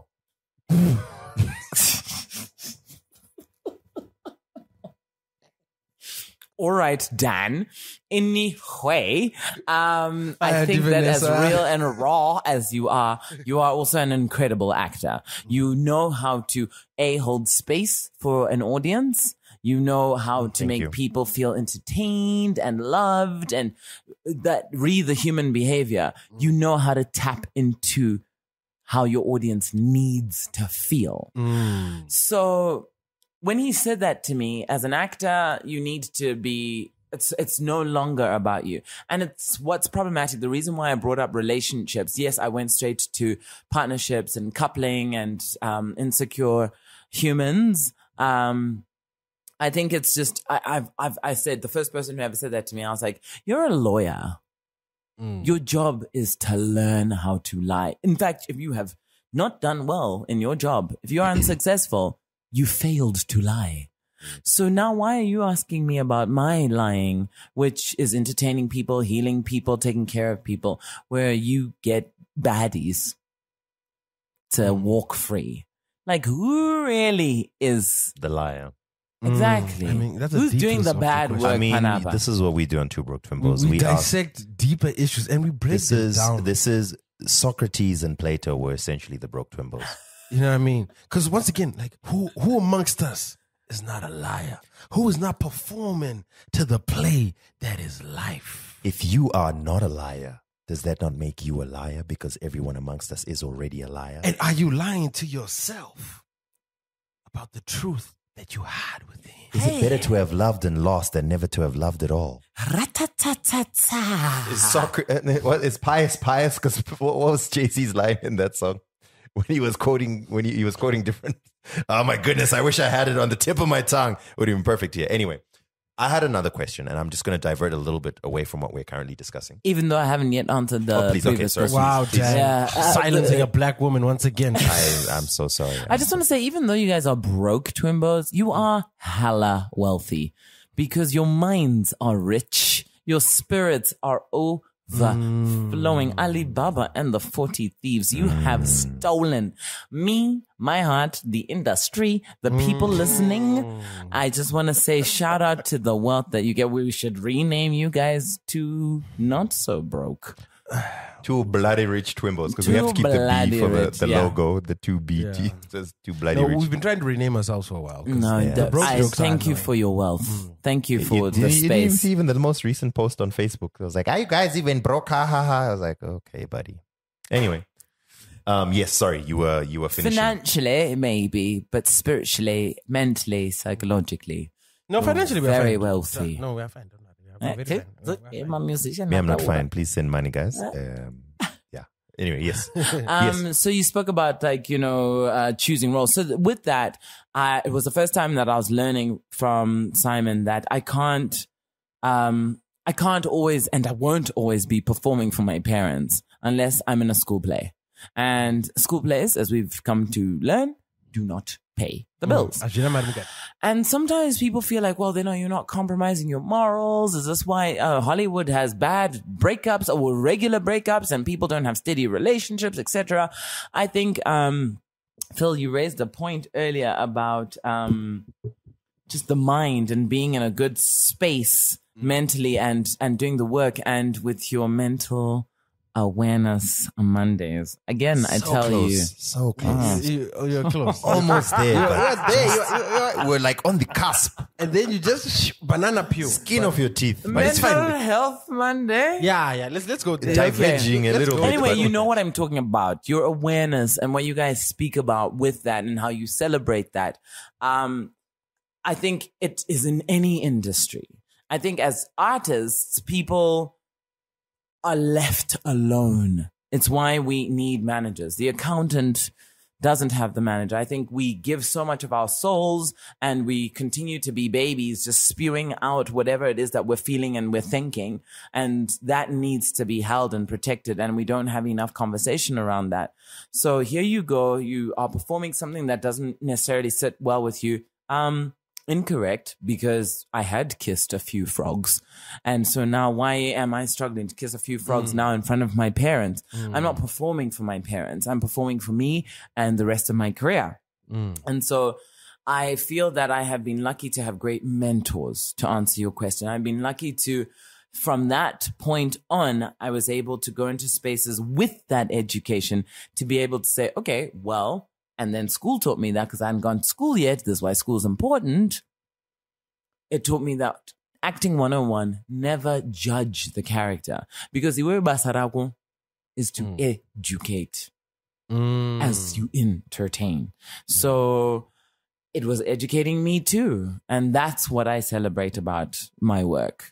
And that's where I feel lucky that with that education, I could take it into the rest of everything that came. And I think it blessed me. And even going into things like 1D came with having cut my hair off. I'd been performing in Cape Town with braids because, when you're away from home. Okay, wait. This is like a whole conversation. This is a whole conversation. Just wait. We're about to get there. Okay. Yeah, but let's put a pin in it. Let's come back. So I think also something you just touched on there. Are you a method actor? Yes, I would say that I am. And I think that's why sometimes it gets a bit overwhelming and scary for people because people are like, but who are you really? But looking at artists like Juliette Binoche, people who will scratch themselves and Chocolat. She was the lead actress. Let me give you another one. Daniel Day-Lewis. He's one of my favorites. Doogie Howser's Neil Patrick Harris. Daniel Day-Lewis was Lincoln. He was in Lincoln. He was in something more famous. Was than in Lincoln. like any shoot bang bang movies? He was in 9. That was like a sexy one with all the ladies. No, I don't watch naughty movies. My mother won't let me. He was in Gangs of New York. As the butcher. Yeah. Okay, Daniel. Okay, so like, Daniel had a role, can't remember the name of the film, where he had to be in a wheelchair as the character. And on set, he stayed in the wheelchair and insisted on being rolled around just so that he could get into. And this is what I've learned with some of my characters. So I had a woman, Dan was present today at this ZFM breakfast today, who came up to me and she's like, Okay, let me tell the story. Please allow me to tell the story. Please Chi. do. It's okay. Once again, silencing black women. What's wrong with you? No, because Dan's my bestie. I understand that she's gonna try and be respectful towards this person and not tell the full story. What happened was, sister, saka pamazamu paebe. I was like, She also invaded my physical space by tapping me before I then had to demonstrate a physical invasion upon myself by showing her what happened to my breasts. it was very. So wait, did you use binders? I did. I had to. Yeah. And this is going back to the method performance thing, the thing that I got to learn that I could then teach other people. That I got to learn that there are queer women or trans men, lesbian women who do strap their breasts because earlier Tambotara about body dysmorphia. And every I day. learned about it in Sex Education on Netflix. Okay. Yes, season 3. Yeah. I haven't watched it. I'm a little off watching kids have sex because Euphoria. Yeah, we'll get into that in a second. But anyway, please go ahead. It will help to know that the actors are of consenting. No, but No, we still, get like, that. But why is there a dick in every scene? Like, I think it's also beautiful and natural because we've seen breasts and vaginas for too long. No, I, for one, this is a digression. We're going to get back to the story, but I, for one, I don't mind nudity if it supports the narrative, if it moves the story forward. And you feel it doesn't move the story forward in sex education? There are so many scenes, like when man comes into the toilet to take a shit, is bleh. Why do we need to see his penis there? When you go Even to the bathroom, is that not what it looks like? No, we don't need to see. Like you just got a waist up shot. Even with Cassie, the woman that plays Cassie on the show. Like even I felt weird. Like yo, Are we talking about Euphoria or sex education? No, Euphoria. Sorry, I don't. What is in there? Haven't watched Euphoria. Okay, but when you do watch it, there's I don't a think- woman I called don't there's think a character Zendaya called listens. Cassie, right? I don't think- Cassie I is don't like think the Zendaya blonde listens to this bimbo show. archetype. Beautiful, very large breasts. She's so over sexualized, even in the show. Sydney. I'm just like, and then I was Sydney reading up on Sweeney. it. Like, Wait, as part of her negotiations for this season, she had to go to Sam Levins and be like, yo, I need less nudity in this show because you're going too ham. Yeah. Actually, I did want to bring this up with you, by the way, because you mentioned it earlier, but I want you to finish your point now, though. So, yeah, you're speaking about Which point invasion there of was personal space. roles, and we were talking about method acting. We're talking about Yes. invasion of personal space and then binders, and we deviated, but then if you go back further, we're talking about method acting, yes. So with that, I then learned about and spoke about it actually in one of my first interviews about how it taught me that something that I do for an hour, or even if we said 6 hours in a day, where I went through a lot of pain, having my breasts strapped and convincing the world that we were creating this believable character. And, shout out to the costume department. Shout out to the performers, Tebe. doing the Shout out to work, Tebe. doing that work. I had to go to that place of, there were days when I did cry because especially when I was on my period, because everything was swollen and I was sore and, Seems sad. trying to play this man who, unless you've got a pot belly, when you sit as a man, your legs are spread out open Aren't and we you're like misgendering the character? Isn't the character a woman? Thank you so much for your becomes intelligence. Guys, we're gonna get there. Whoa. No, Dan. Sorry, she is a woman and she's a woman from birth and day one. Yes, but Dan. I physically to the audience had to be transformed from my female self into a male body in order to teach the lesson of male to female transition. Well, rather a male presenting body, but inside you're still a woman. Yet it was coming from a female body while playing a male presenting body. No. And It's one just thing, no, Dan, we're using, Well, we're using actually, the wrong on words. She has ovaries, so she contains the ovaries. That we don't define bodies by male and female. It's those by their ovaries and those that don't have ovaries. We need to be inclusive. Speaking of, today is International Women's Day. It is. Shout out to all our women, and trans women are women too. Unless this episode comes out late because it's so long and I'm the one who's editing it, then we recorded this sometime this week. But we did record it, just so you know, on International Women's Day, where we had a beautiful day. So much pressure on me. Thank you. And thank you for bringing up the presentation of the body and also the actress who played the body, because they looked at men and women for this role, because they obviously wanted an androgynous frame that could carry both.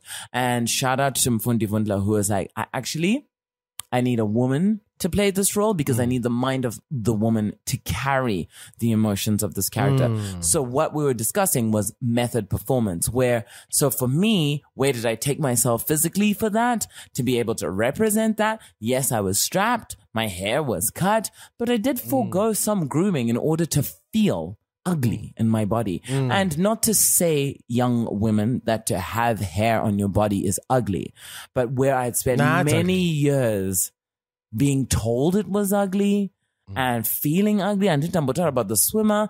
And in my time, I was the only black woman on the swim team. So I was the only one with the curly blacks that was swimming out of the swimming costume. And that made me feel really ugly. I know. Very descriptive. Thank you for that visual. Thank you. You are Thank you so for that welcome. visual. Thank you. But, I didn't come here to lie. I came here to give you that authenticity. All right, we're here now. Wait, no. So before we go ahead, there's something we can't gloss over. So, like, in the wardrobe department, because as you said, you're a method actor, so you've got to embody. Because I've also heard you in interviews say, like, you'd wear the clothes of the character, and really embody them. So, when you were getting strapped up, did you pick the size? Like, when they were showing you the options, were you like, I need the large strap? You're speaking of strap-ons, sir? Okay. My character never wore a strap-on. Well, that's not real method acting, is it? The strapping that I'm referring to is of my breasts. That's binding. That's binding. Sorry, it was strap material, but a strap-on. My character was Ndoku Ekta Kwachu. My character had to perform her sexual scenes, and I had to make it seem as if I was raised with said appendage. But the only as if time... you were strapped. As if I was Always strapped. She got strapped so she could act like she was strapped. You know But what I I'm had saying? two, thank you, Danny. I had two scenes where I had to show it, where there was a little piece that was... what type of Generations coming on now? That's not the no. Generations I remember. No, Actually, Generations... Morocco would it never just- allow this. It got to a very sexy and informative stage. So it wasn't on the screen, but we alluded to it, like a shot on the boxes where I had to have something that was put into my boxes. So I did wear boxes every single day. I wore boxes so that I could sag my pants, so that I could boxes feel... or boxer briefs? Tight or loose? Boxers or boxer briefs? I wore boxers some days, but I wore boxer briefs. So I would choice. wear Good my choice. underwear as a girl. So I bought a series of thongs for myself just to feel safe and secure. And then I would then wear boxer briefs underneath. Specifically, who was that? Yeah. And Those are the ones I wear. No, we as Tubro Twimbos endorse Those boxer briefs as opposed to just And standard if you're looking boxers. for a great pair of boxer briefs, I don't know if the manscaped.com.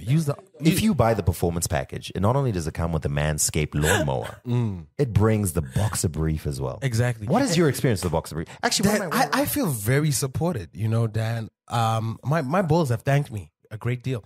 Okay, while we're here at Generations, let's talk about it. So you auditioned for it at first, you didn't get it. After 6 years nonstop. No, the specific role of Wandile I did get. So many years before, I'd auditioned for something else. There's some gal. And then they looked for this role for a few months, and I was in Cape Town at the time. And the advantage I had was that I sent a self-tape. So I sent multiple takes to show them different emotional gears. And then I did my intro as Chi. So I put the makeup on and I put my dress on and my boobs were out, but I'd strapped myself for the audition so they could see where I was coming from and where I could go, but also where the character was. Is this for gonna 1D or was this the first? No, it was for 1D. But the first, I was in Joburg, did an audition. But no, from Cape Town, the advantage of sending self-tapes was that I could cut an episode that was, one episode of tape that was strapped, performing the boy, and then I could then get out of all of that garb and then show them where they could take the beauty. So are you saying somewhere in the world right now, there's a tape of you acting dramatic, almost like, that Tyrese tape when he was auditioning for 12 Years a Slave? Can we see it? We need to contact Homotso. She has it.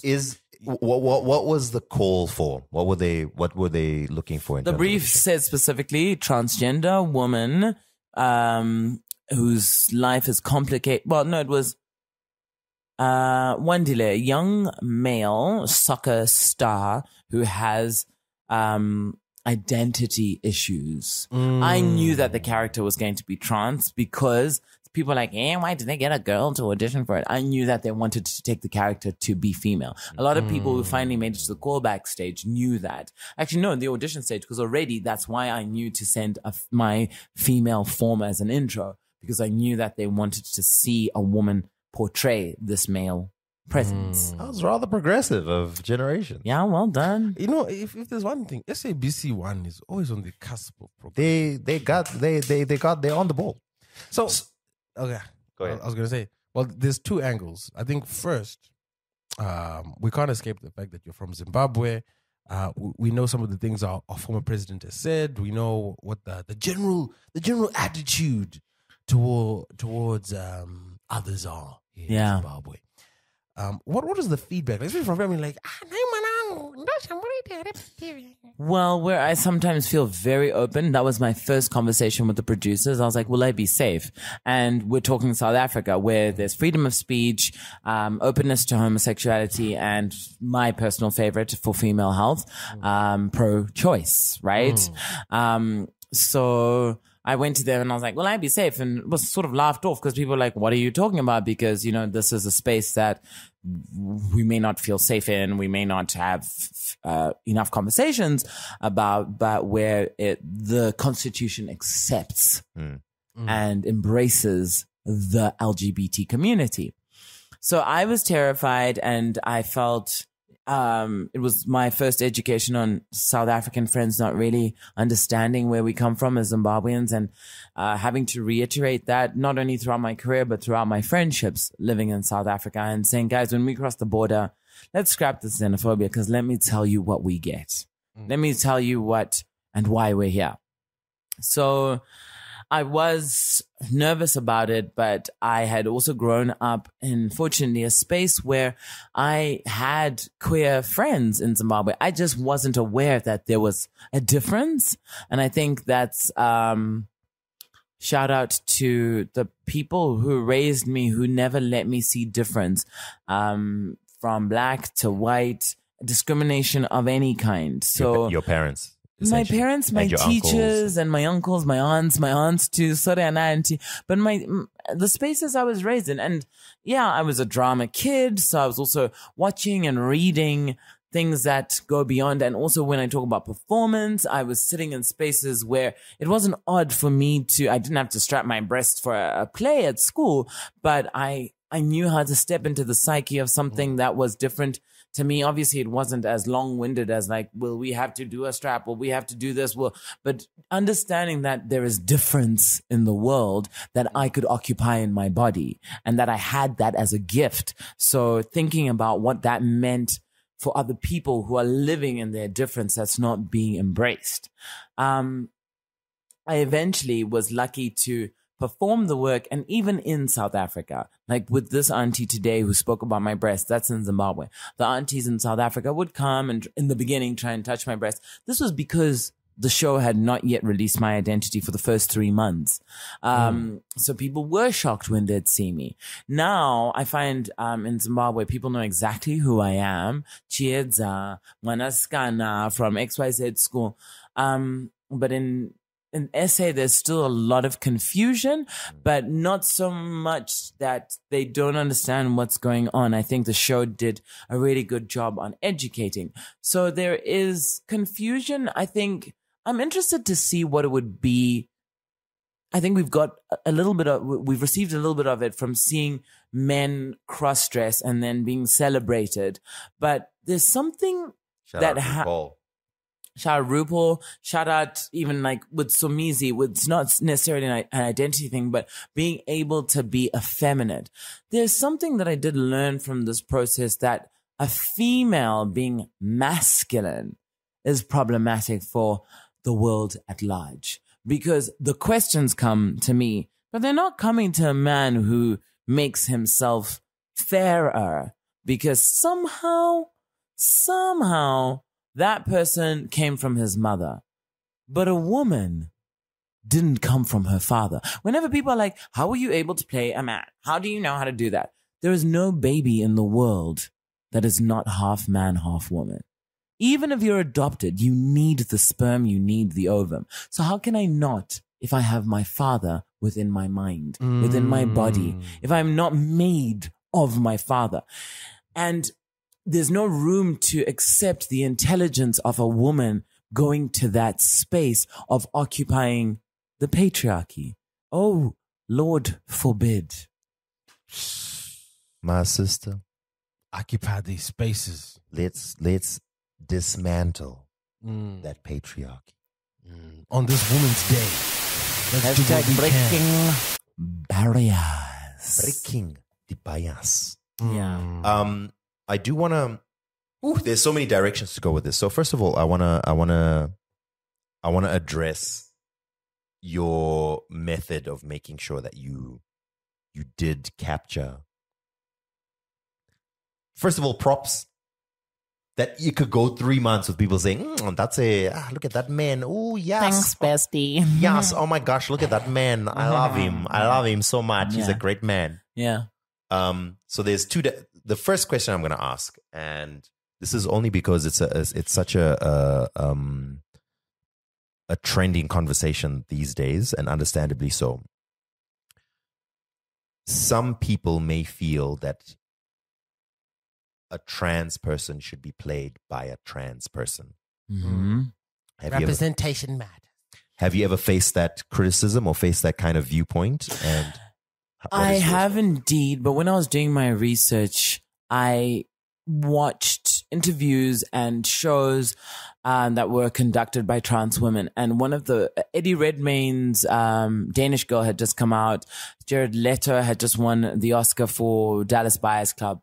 And this woman said, I'm sick and tired of seeing men represent us because it tells the world that we are men in dresses.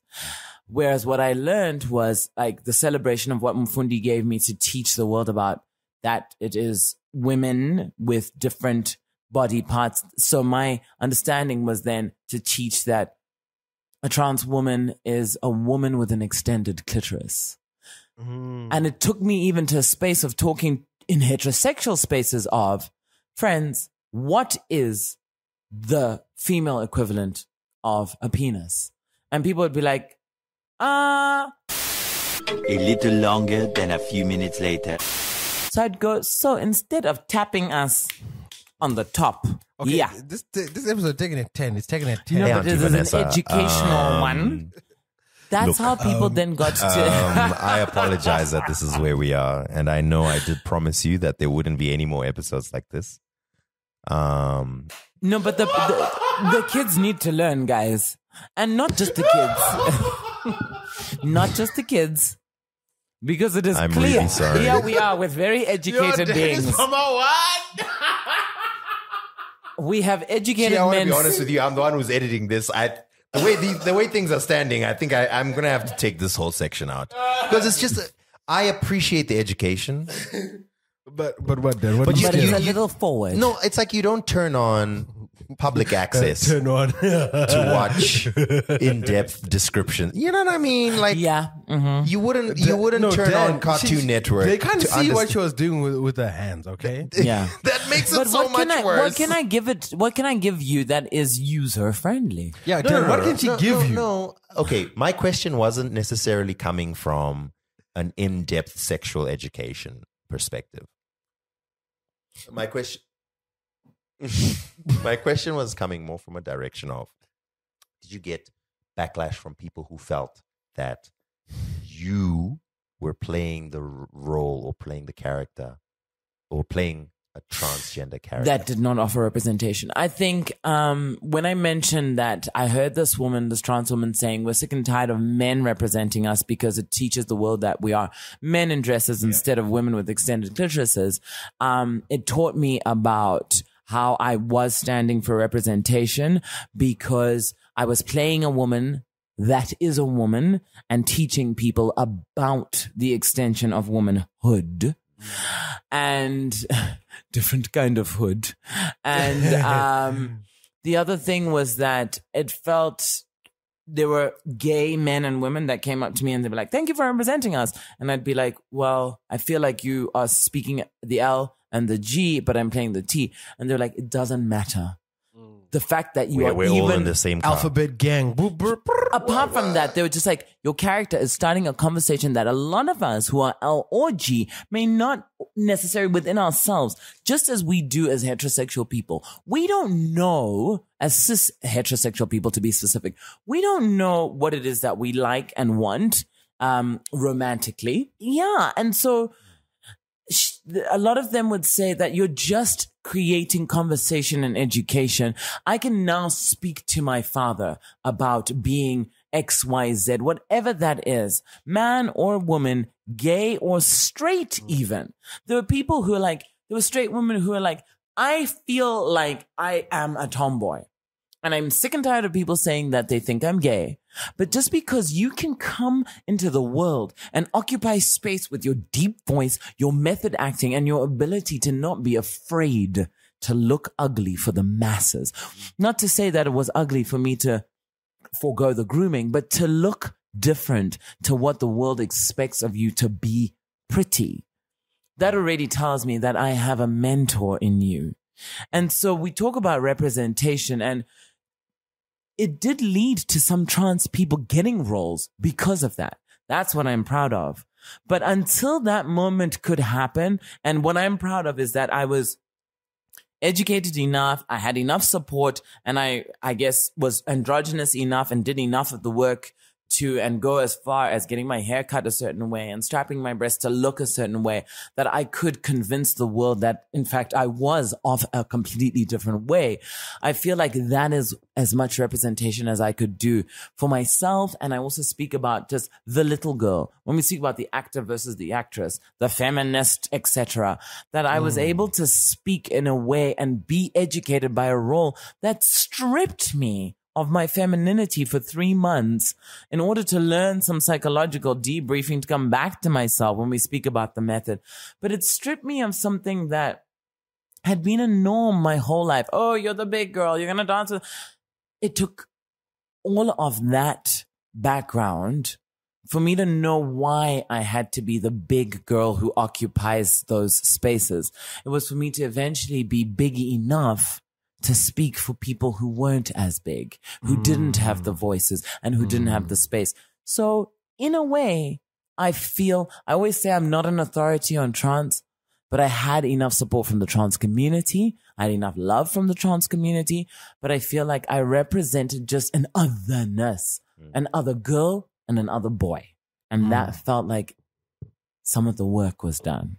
Did you watch Generations around about that time? My decoder doesn't pick up SAPs. Same. I didn't really watch, but I mean, No, I saw some course. clips. I saw some clips on the YouTubes. And once in a while when I'd visit family on a Saturday morning, in the marathon. yeah. When you have the Wii stick. I didn't even know it was hate. It was only late. I was like, Like that's what I'm saying. So I have to give you props, and it's kind of in reference to something that you did mention. I think you mentioned it when I saw you at Nama. There's two things. So first of all, you clearly, very convincingly played a man. Oh, by the way, you know what? Dan, once again, you're misgendering the character. I'm talking about what she convincingly played. I'm not What I talking had about to what arrive as. But thank you, Phil, for continuing I to go appreciate there. that. You know, once if I'm anything, Before I'm we go too unproblematic. far, I'm realizing that perhaps there's some of our listeners who never did watch Generations. Maybe we'll link to. I'm sure there's a montage. I'm sure there's somewhere. So On YouTube. our guest today, Chi, played a character by the name of Wandile, who was Then became 1D. AKA one. Get it? One D, because she had to, and now she has a D, but then didn't have the. She never had the D, but she performed the D. So yeah, I remember it was such a huge deal in South Africa. Like you were everywhere, like, oh my gosh, it's a woman who's playing a man. That's what the whole narrative was. Yeah. The narrative was there's a woman who's playing a man. This is crazy. This is amazing. Mind blown. Mind blown. And what you said to me at Nama was you were a little, I guess, a little peeved or a little annoyed that I'm an actor. That's what I do. So I'm doing what I can do. So obviously you played the role very well. And I would imagine you're a little tired of having the conversation about, oh, wow, you're a woman, but you played a man who was actually not a man, but This makes no sense. a transgender woman transitioning into 1D. So, so I don't want to belabor the point and spend too much time on this. But first of all, kudos to you for applying the lessons that Mrs. Leggett taught you. Thank you, bestie. Secondly, what would you say is the thing that most people didn't get? The whole process biologically of how a trans child is born. That was what I had to learn because people were like, Saka, I'm gay. And gay is an orientation. But what I learned and what lots of people are yet to learn is that a trans child is born in a body that looks like one thing to the world. It's got nothing to do with who you want to sleep with. It's before we even get there. The best way that I learned it was when a friend said to me mentally, what we go through with puberty, I'm dealing with my menstrual cycle and having to go shopping with mama or whomever.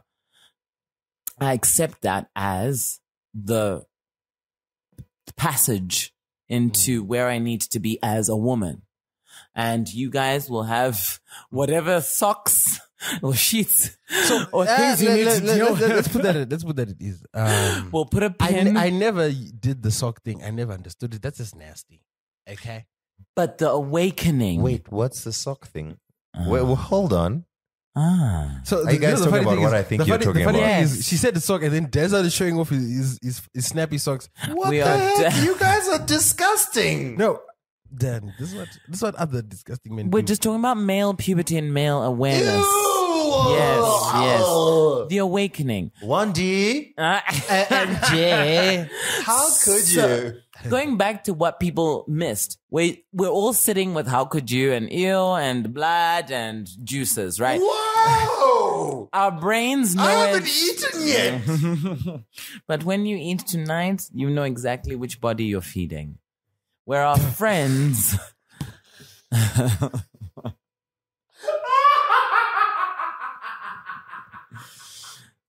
Guys, this is such a serious topic.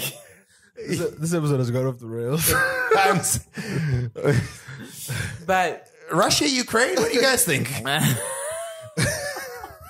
These sanctions, oh my God. Honestly, like, oh my God, Kanye, that was crazy. You know what I'm saying? But long story short, that's what I found people, as it is clear in the studio, where it was not only uncomfortable but completely misunderstood. That the lesson I had on hormone replacement therapy, as it's known, HRT for the trans community, is that becomes your puberty stage. And that can happen at 19, at 20, at 30, or at 60, depending on how supported you are in your transition. But also, it becomes, once you start taking your hormones, as our hormones said, I am woman, your hormones said, I am man. It is the time when this child knew something's not balancing for me. My brain does not agree with my organ. And now the therapy of the medication and the hormones now aligns that psychologically as well. Now I feel at peace. Now, that burst of hormones we get, as much as we're raging when we as women are pregnant and you guys are raging or heating or whatever, I can't speak for it. I'm not in your brain. I don't know what you're talking Personally, I was doing Bible reading. Okay, Saka. Exactly First that. Corinthians 7:39. That our friends don't have that privilege of being able to shy away from Look, what. if you're struggling right now, you can DM me and I'll help you with some scriptures to help you. True story. If you're actually struggling, please DM me and I will direct you to some glorious beings who will support you. No, but we actually have resources available. As you know, we do Mental Awareness Mondays dance, as you said. Here That we is have resources one of our here in podcasts. Zimbabwe. Yes. Yeah, well, please can you share them so that people know? Well, if you listen to our podcast, you would know that we do share them. No, guys, speak to us and then we'll forward you to White Love and Thrive. They have a team. Yeah, let's keep it safe. Yes. Once again, we're not therapists or professionals.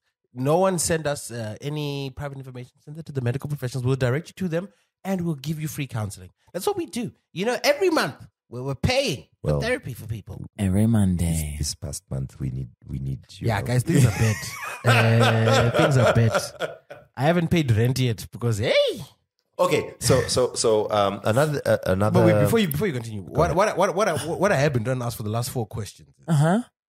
Are there questions that have not to do with generations? I've done all the work, guys. No, we're gonna get there, but I'm very intrigued to know, and I think it's very important, especially as you said, because there are Zimbabweans struggling with various identities and orientations who don't feel safe coming out, right? Yeah, who yeah. don't feel safe being who they are. I'm asking you because you are from a unique position where even your family knew who you were as a person, right? But that doesn't shield them from the social stigma of going to church. Let me finish. Wait, before you continue with this, I just want to make a distinction. An actor plays a role. Yeah, I was just about to say people are going to think that I'm trans. No. Nothing But wrong with that. But I think what Phil, let's let Phil finish his Please go question. ahead, yeah. But so the reason why I'm asking that and to respond to what you're saying is the example that you had this morning is it's an offshoot of that. It's to a lesser degree. Yeah. But general viewers have a very difficult time between separating the character from the actor, right? So in as much as, yes, you are playing a character, people know who you are. It doesn't divorce or shield, like I said, people in Zim, particularly your family, from that social stigma. Because there's 2 layers to it. The first layer being, why is your child playing someone from that community? Because there's a stigma there. And secondly, is she part or supportive of that community? Explain, because people cannot remove themselves from the character. So in as much as there was a level of distance, as you said, because you're playing a character, I am interested to find out if there was any social blowback, and if so, how did your parents respond? Were they supportive, or were they like, "Yo, the block is getting hot over here," or even if they confided in you? Like, was there any blowback in Zimbabwe to people that knew you? In fact, this is where I'm so proud of Zimbabwe. As an actor, Zimbabweans were more interested in my personal life, but nothing to do with the sexual social stigma that came with playing that character and that comes with that community, which speaks to how much more we need to create these spaces. No one, like I remember one guy at an event going, Saga, and I think he is one of 5,000 people who was like just totally ignorant. But most people were in celebration. It almost felt like a lot of, like my parents, when I spoke to my parents, my dad was like, oh, I don't really know what this all means. I'm just proud of you and the role and getting the work. Being on that platform obviously was a huge deal and everyone was proud of me. I think a lot of people, when we speak about Zimbabweans and where they go with their education and how, excuse me, vanhu vakadzidza, vanhu vanofarira kudzidza, that came through. That people were like, I just want to, when people come to me, they're doing exactly what you guys are doing, asking the questions, not discriminating. I was really proud of that. There was a lot more of that than there was any confusion or hate. Okay, that's good. Well done, Zimbabwe. Okay, Dan, please ask your question now. I've now forgotten what I was going to say. Dan, wake up. Yeah. What were we talking about? We were talking about my career and moving on to other characters. Oh, yes. Okay, so I think a fear of many an actor is being typecast. Yeah. Was that a fear that you entertained? Yeah, one of the first roles I was offered after this was a lesbian in a prison, and I think people could only see me as butch. Orange is the New Black. Yes. And you just actually hit that nail on the head.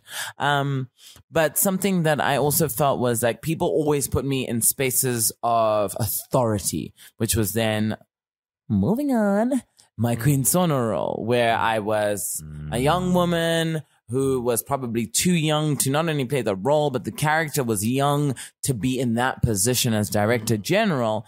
I was again told about my authority, my presence. But the old face, yeah.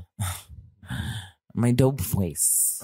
I mean, Dan. When I see Chi, do you know what I think of? Ladies I and think of the gentlemen. Zimbabwean Viola Davis. I am the director I general. received that, Phil. Thank you so much. Zimbabwean Viola Davis, yeah. And being reminded of that little girl who had to be told that she's actually not 22. She can hold face, yes. She can do the I'm just 40. teasing. I know you're teasing. It's okay. I receive it. You're my best friend. People don't know this. This is where people are going to learn it in this podcast. Danny and I have been friends now for... Month, I tell you. It's like hours. It's actually been since lockdown 2020. I was reminding him. That's when I started listening to the podcast. Mosquito. But that it did, I felt that there was a typecasting. When you talk about like choosing roles, I think it's not just in Africa. I think as a young actor, you do struggle with that. You can't just go around going, I want this, I want that, I want that. Recently, I was offered a role where I was like, okay, do I need to send an audition or send a tape? And they're like, girl, the role is yours if you want it. And to Body of work speaks for itself. Thank you, sir. Reputation precedes you. Thank you, another sir. Audition for who? And it's when you get to those spaces, Phil, you also spoke about like just the work. I think you spoke about this off air, the work that you do internally as well. Why psychology was a big part to be sure that unozviziva. Oprah said this. Are we on 4 hours? Oprah said this, that you need to know who you are before you arrive at fame, before you step into that space. And it's actually, I mean, Mama O gave us something, but until the day we die, we don't know ourselves. We are working towards it, but you've got to be doing the work, is how I would rephrase Mama O's quote. When you step into that, you've got to be doing the work. And I think some of the work that I was doing, the university facilitated and allowed me to, when I also was lucky enough to have good supporters and agents and management, where I was offered this role and people were like, no, sorry, you can't do it for XYZ reasons and contractual reasons, where you were, Pachako, you're like, oh no, you're sabotaging my career. They knew what they wanted you to step into. And I've been lucky to have that. And so when I didn't go into the prisoner role, I was free to go into the director general role, which allowed the world to see me now just as a boss babe, as opposed to a struggling identity child. And that then led to now this new role that I'm going to play, this girl that I've been offered. It's got nothing to do with sexuality, but definitely mental stuff and psychology. Are you giving us the exclusive? She's giving us the exclusive. Exclusive. I cannot share exactly what it is, but it is another Netflix role. Those Netflix checks are nice, huh? No, but actually, wait. Queen Sono was Queen Sono commissioned, or did they buy the rights? Queen Sono was the first African original. So so they Netflix, commissioned it. It was. So you're direct. Nice. It was family. It's like every 6 months, Family you get a nice go. little Direct Netflix deposit. check. Well, no. Unfortunately, this is where no we need to do residuals. better as an African industry, understanding royalties and shout out to those who are taking care of us and coming into our spaces to do work. But the reason why people must join unions and why we must respect the arts industry is because we need more voices to stand for the checks that we deserve. Indeed. Amen, I mean, amen, yeah, my that's sister, what amen. we're all about here, you know. We're here to empower the African creatives. That's what we. yeah. That's something that we are passionate about. Whether it be music or film, drama, Film, whatever yeah, it is, film. whatever it is. Ka-ching! Sound effect. I don't know. While we're on the Queen Sono conversation, Netflix seems to have an interest, or they seem to have realized the potential value in not just making American content, but like each different region has its own potential. Like you can make African content. Right now, we saw the success of obviously what was South Korean. Queen Sono itself was successful. Blood and Water was successful. There's things that happen in Africa that are successful. Yeah. What do you think, or rather, what is your opinion on an American company coming to Africa? And I hope this is not jeopardizing. Wow, any- Dan, what a Dan, This is Patterson. Make me not get them wait, checked. I am But let's withdrawing- emancipate I'm ourselves. withdrawing that question, and I'm going to rephrase it because I just realized this might be putting you in a compromising situation. Okay, my question is really, what can local producers, movie houses, directors do to ensure that their quality of work is at the level of Netflix's? That's not really the question I wanted to ask. But anyway. Ask the question you wanted to ask and let's hear it. The real question I'm trying to ask let's see how good the press training is. Let's go. my question is, we appreciate that Netflix is paying attention to African content. But Netflix is not an African company. How do you feel about an American company profiting off of African work? And do you think in the long term this benefits African creatives and the African creative space? Or is it better for us to try and figure out how we can make and sell our own work? That is a very difficult question, and it is difficult because it is actually quite political. Yeah, that's why I withdraw. But I will answer it simply with this. Thank you to the first world for seeing the third world. It is, however, now the responsibility of our third world leaders to take heed and understand that our industry needs their support. I'll leave it at that because we can't do it without them. That's good press. That's good. That's good. We can't do it without them. I'll give it a Yeah. B plus. I'll give it a B plus. No, absolutely. No, you know. Because they're the people who are helping with the trading. So please Me asking that question doesn't mean I think that Netflix shouldn't be here. Not at all. I am actually happy. We are so grateful because Yeah. people can see what we're capable of. In fact, when we did Queen Sono, I was asked a question about how do you feel about Netflix coming in? And I was like, because of working in Cape Town, where we have the advantage of working on things like Homeland, Mad Dogs, international films that are being shot in South Africa. And this, by the way, has been happening since the 70s. We've been working on international projects that are shot all over the world because it is cheaper. I said with Netflix, however, the difference is that now I needed to, as a child growing up, dreaming about Hollywood, to get onto a plane, to be seen internationally. Now Hollywood has come to my backyard. They got on the plane to come to you.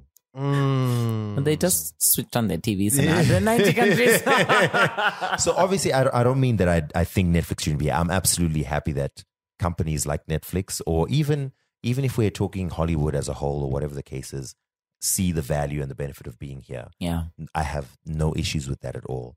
The only thing is I want that to kind of be a shot on the arm or whatever it is to push local, because if the rest of the world cares about the story of a thriller in South Africa, then surely South Africa should care about that. You know what I'm saying? Yeah. Surely the whole of Africa should care about that. Yeah. So why aren't we then, we should be in a space where we're creating that thriller or we're creating that whatever it is, rom-com or whatever. It goes back to how the industry is not supported. It's where we are pushing, like we see with South Africa, how culturally and with the arts, there is support there. They're sending the David Tlales and the fashion designers to Milan and supporting that space. But, you know, apart from musicians, who do we say in Zimbabwe of our artists are supported in the same way, who get to go on a plane? And I think it's because it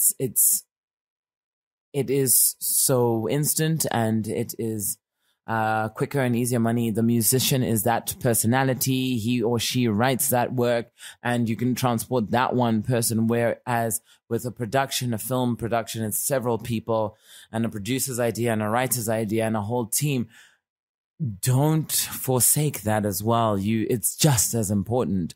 And I think part of the problem is it's not being given that celebration and that value. And people are turning on their TVs to watch us.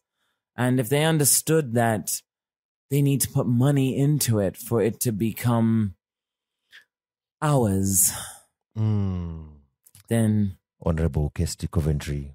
Yeah, and you spoke to her. I did speak to her. I will admit, I was very tempted to go down certain routes. I was like, no, this is on national TV. Not only to Kirsty. They're sit-ins, right?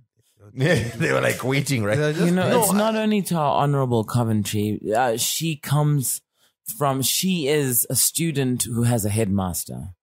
It's our headmasters and it's the board of headmasters, the chairperson of the African headmasters. It's those guys. There is Passion not Java enough. is basically who we're talking to, and we want. So yes, Panganai, please invest in the art. Pangston. Okay, please put on your seatbelt because I'm doing a quick jackknife turn. All right, cool. Click. I kind of want to go into back into the discussion about you now as a seasoned actor. You've done multiple roles, theater, film. I want to know what rituals, a little bit of context. Earlier today, after our breakfast, I was going back to work, but some other people were like, hey, let's go Queen of Hearts, have a couple of drinks. And then Chi says, no, actually, I have an interview later, so I'm not going to have any drinks. Professional. I was like, oh, wow. It's great to see that the interview she takes seriously. She makes sure she's alcohol free. Absolutely, because, alcohol clearly impairs judgment and leads to an all over the place kind of it. She's like, no one is going to hear this podcast. Give me those shots. It was that thing, Wandile. But what are do you have any like rituals or what is a culture or a thing that you do or whatever to prepare yourself? I did sort of notice you preparing before your Nama when you went out to present an award. What did you see me do? I mean, you just seem to be in like a. She also had a killer with her. Did you see that killer, man? That man looks like he's got bodies. My man got bodies. I'm on your team, buddy. Shout out. My man was walking out with a banana. He was gonna step you with a banana, bro. No, do you have any things that you do to get yourself ready, whether it's acting, appearing in public, emceeing, whatever the case is? I'm going to start by asking what it was that you saw me do at the Namas. I just saw you in a corner, in a distance. Before I went onto stage or sitting at my table? Shortly before you when you left your table. Yeah. It looked like you were psyching up to go on stage. And there was a good when I walked past you guys. No, you were outside. I don't know where you like. Oh, okay. Oh, yes. I know what you're talking about. Yes. When I was walking up and down. Yes. I do like to make sure that I have a space of meditation before I go into the work. I will make use of my script learning, absorbing, memorizing abilities as you noted, I don't like to go onto the stage with a piece of paper or Mnemonic devices, you know. My very earnest mother just sent me 9 pizzas. The solar system. Mercury, Venus. I was like, what's Vele? But yes, I mean, and she gave a performance. I noticed, like, she was very confident. She was like, tonight at the Namas, we honor the theater. Did not say it like that, but anyway. No, but like, a lot of people had good words, you know. I mean, I was impressed. You did your thing. As opposed to the guy before, like, hey, Napster can fix this. Napster. What a man. There was mix-up. Napster, who won? This is the mod. I know. This is the mod. Part that will edit out. But So there was an important. anyway, I do. Sorry, I just hit the. I just The created pause a button. mock. No, just a mock, so that I know to come back here. For editing purposes. Yes. Rituals, things that you do to get yourself ready to be in the public eye. Yeah. So again, going back to drama school, like I was talking about our vocal space, I do celebrate what vocal artistry has brought to my career. So there'll always be a little bit of a warm up, as we did earlier. What was it that we were singing, Dan, just before we started? Just to warm up our voices? You know. Phil went.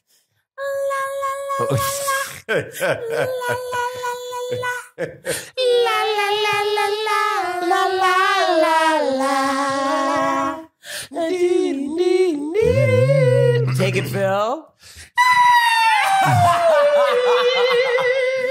So yeah, I always make sure that the voice is prepared. You know, we spoke about I had some fruit when I came in, but I wanted to make sure that I had water.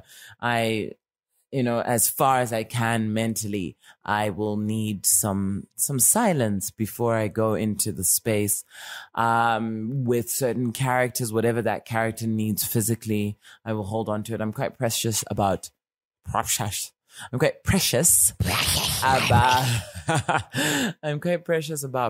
and costume. It's a sacred space for me. So when people think that it's all play, and people want to go to the insecure spaces of, are you just lying to me? It is my work, friends. As much as you need to make sure that you've read your notes as a lawyer, or you know your patient as a doctor, or you've done your research as a dope-ass DJ, radio disc jockey, or you stretched before you Ronaldo'd. I think we need to use a different. Yeah, athlete. because that recently verb would be very. It doesn't really. Yeah. I mean, especially on women's dates, just yeah. Yeah, no. Let's work All with right, a different. you made sure that your arm was strong enough before you grand slammed Serena Williams. Once again, that sounds the angle that you're going with. This doesn't really hit Okay, But we get. No, it's fine. It's fine. We understand what you're it's trying a to say. It's a all digression. right, that you made sure. The one that I had was a little political. No, it's fine. I mean, I think we get the gist. I think we understand what you're saying. Let's move forward. Don't take our spaces for granted. I make sure that there's stillness where I don't find myself to be, and this is the thing when people think I'm lying. You've met me, and those who know me have met me. I am gregarious. I am. Oh, okay, Google. Okay, GRE. I'm a person fond of company. is that what gregarious is giving you? Is that what Greg is short for? Of animals living in flocks or loosely organized Did you spell communities. gregarious correctly? Okay, wait. What were you trying to say? All right. I was just trying to Wait, speak. how many ways are they spell gregarious? GRE. There's one way. What is the definition? And what is the definition, Dan? Please read it first. Referring to a person fond of company or sociable. Or social? Sociable. Sociable. Okay, so in that sociability, I think there is an extrovertedness about that gregarious character. Googler. Extrovert. Extrovert. Or no one is very like Or someone outgoing. goes outside. All right. Yeah. Not an introvert. Anenda panze out of their own skin. And so even out of my own skin, people then think that I don't know how to live within. But because you took the psychology class, you were introspective. Yeah, So man. extroverted but introspective. Yes. Fele. I want to sing you a song. Next right question. Going again. Yes. Your seatbelt was not even on. I clicked earlier. It's still on. You were part of an improv crew in your early years, and you clearly still have a great appreciation for improv. She said we're really good at improv. You know, Dan, what would be fun for the podcast listeners? Let's do a little round of whose line is it anyway? Let's do some please. improv. Are we gonna round up because we've been here for 40 hours? Yeah, let's round up with some. Are we improv. rounding up with an No. improv game? Let me ask my question. We're not playing an improv game. I just wanted to ask, after the question. with your experience in improv, what is the one most important skill to have to be good at improv? Don't ever be afraid to say yes. It's a rule then. It's always yes and in improv. No is a blocker in life. Just always be able to go. Whatever. Yes, but it I is. disagree. But no buts. Always go with the yes. It's always yes and. Dan. I think those yes are people vachifunga ukuthi sema-actors tinopenga because we say yes to everything. Did you have a whose line is it anyway scenario for us? Yes, let's play scenes from a hat. Can we take another break before the scenes from Hat? Sure. 5 minutes later. Welcome back to Two Broke Twimbos and our special improv game hosted by Chi. Chi's going to direct us, Dan, and we're going to have to play along. So, Chi, over to you. What are we playing today? This is a game that I like to play where I go deep within the psyche of the people just to see where they're at and what they're feeling. And I will perform a poem for you based on pieces that you give to me. No, okay, wait, but is this funny? Is this funny improv or sad improv? We want funny improv. It could be funny depending on what angle and direction it heads to and if I am successful. So what would you like from us in terms of input? So it's like a word association game. I love it. Don't overthink. And so I'm going to go to each one with the following. Give me the first, so just clear your minds and sit in the space that we're in right now. How we have been, what the day has been, where you're feeling, what you're feeling. Side note to the audience, the men have their eyes closed and they're taking deep breaths. Dan, what is the first color that comes to your mind? Lilac. Yes, sir. Phil? Yes. What's the first color? Don't overthink it. Purple. Okay, cool. First, don't overthink it again. It's got to do with what's in the moment. First, emotion, Dan. Hunger. Phil, first. Anxiety. Excited. Anxiety. Anxiety. Also, hunger is not an Is emotion. hunger an emotion? Dan, We'll use this hunger is how as- limited Dan's scope of emotions is. He thinks hunger is an emotion. Emotional depth of a teaspoon, guys. I don't know. I'll use, because the next one is word. I'll use hunger as your word. Can you give me an emotion now? Is anxiety an emotion? Okay. Don't overthink it. How are you feeling? Excited. What is your word? Preponderous. So. Tisre or Google. Do you even remember what were the colors? Lilac, purple, anxiety, excitement, hunger, and preponderance. Preponderance, a superiority in weight, power, important, or strength. Okay, can I see the word, please? Feels like a spelling bee. Can I have the language of origin? Preponderous. Okay, pre of pondering. Please use it in a sentence. Superiority in weight, power, importance, or strength. Eh? Phil. I want to see you drop it so in the we next, have preponderous. next Netflix episode. We have hunger. Those are our words. We have lilac and purple, and we have anxiety and excitement. So this is what I then do. Okay. Please take this before I break it. It's an iPad. Okay, so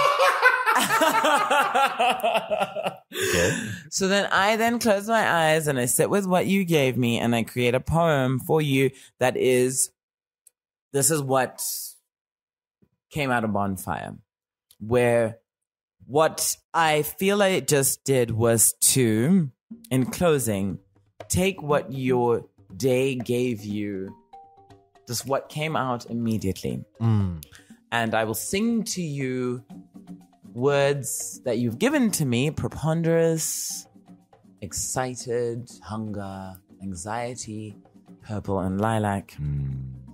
And give back to you what you are feeling, holding, carrying. And what I sense is what I am gifting to you.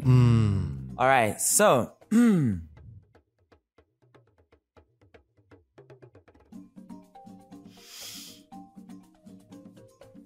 Some moments later. I'm a magical being, majestic feel. I sit in my lilac feel. Purple is me, 'cause I'm royalty. Preponderous in my superiority. Amen. But there are days when I'm not me, and I'm filled with so much anxiety.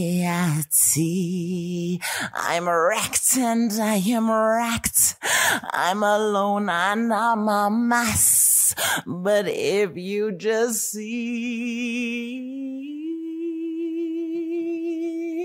see, I'm an excited being, hungry, needing your soul to feed my energy, my purple being. 'Cause remember, friends, I said a majesty.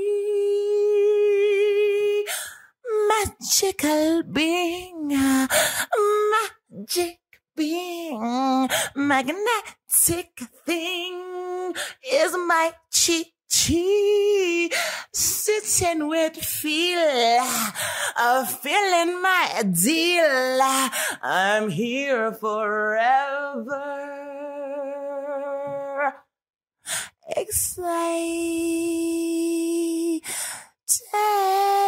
Excited. Ting, ting, ting, ting. This being, never gonna doubt. Always be shouting my superiority.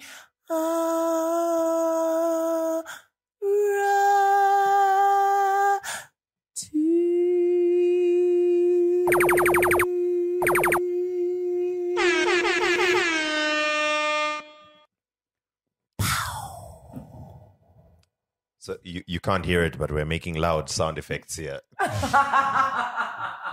I feel that was more just for her to show off. There wasn't really a game. I didn't feel. Did you feel? Did you? It really wasn't. this is like- it was this is me blessing you with what you gave to I don't me. feel like we had This is like chances. this is like when someone invites you to the house. Guys, come over to my house to take my PlayStation, and there's only one controller, and you just spend the whole time just watching him play.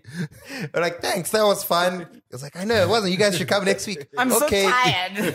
I'm like, but it's that Dumbo one. All right, well, so then since it's your show, not my show, No, I think it's fine. can we close it with a game from you? No. I would love for us to close it with positivity. Positive vibe. We want to grow. We want to figure out what's next. Once again, we're pushing P. Something you've alluded to several times in this conversation is your interest in producing and directing. Yeah. do you have any plans that you are keen to share as to what you will be doing going forward? Well, I am currently sitting in your home in Zimbabwe, Harare, Zimbabwe, because I came home 4 months ago to work on a film here. I am acting in it, and I have earned myself a sweet producer credit and trying to raise it to the next level where we're talking about how the people need to see our things on the We didn't even discuss outside. that. I mean, it's a studied cast. Yeah, that's what I'm trying to get to. I'm trying what's coming up. What can we expect from you? Tell us about this program. Just say Hello. something about this movie. How nice, Dan. It is my hello back to the country. It is a rom-com. It's more of a brom-com, actually. It tackles male friendship and celebrating brothers who are trying to help each other find love. And my character is the older sister to one of the bros. Shout out Sean Munda, who plays my aka brother. Achilles. Yes, Achilles. And so working on that, it is set to come out later this year.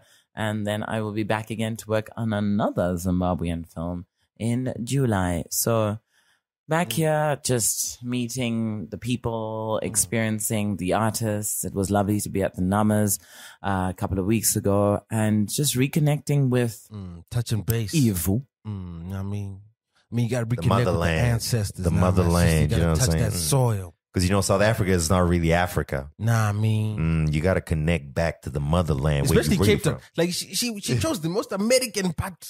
Well, guys, I actually have lived in Johannesburg for 6 years. That's currently where I'm best. I'm just going back to Cape Wow. Town. So then all the time, then how often am I in Johannesburg? multiple times.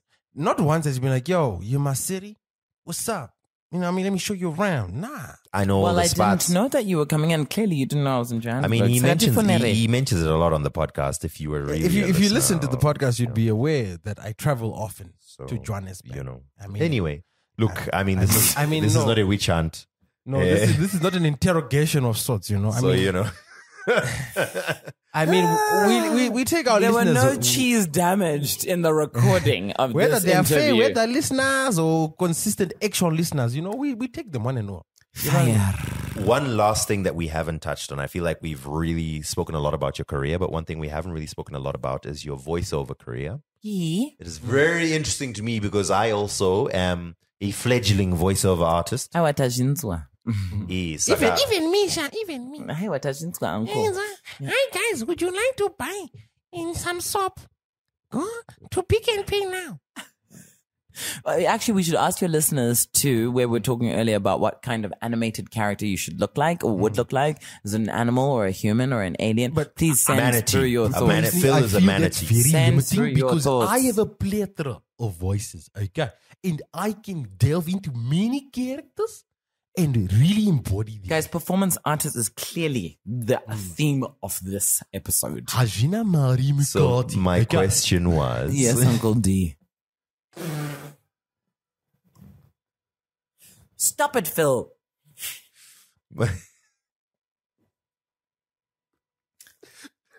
my question was specific. I'm not talking about like commercial adverts and whatever. I'm talking about like voicing animations, for example, or documentaries or whatever the case is. Yeah. Do I need to get film, theater, etc. training to be able to excel in that field? I have often thought about that. I think it helps to have theater training because of lung and breath control, capacity and I have control. great lung control. How quickly can you work a 60 or 90 second if you needed to? Because I think it's, firstly, I always say to people, read as many scripts as possible, because I think people always think it's just going into a booth and doing something with your voice. But you will struggle with like, and then I want to sell. Especially Dan puts his finger under the words when he reads. To be honest, that the reason I get most of my gigs, I mean, I think I have a fairly good voice, but I know a lot of voiceover artists who have incredible voices for like voiceover work. And I think a lot of times the reason I will get a job over them is, especially if it's a long job, is because they're like, "Eesh, at least you can read. So reading just come in, is you just imperative. Yeah, just to have the skill is not enough, which is why I keep going back to school. And school comes with the reading and the training and the discipline. Yeah.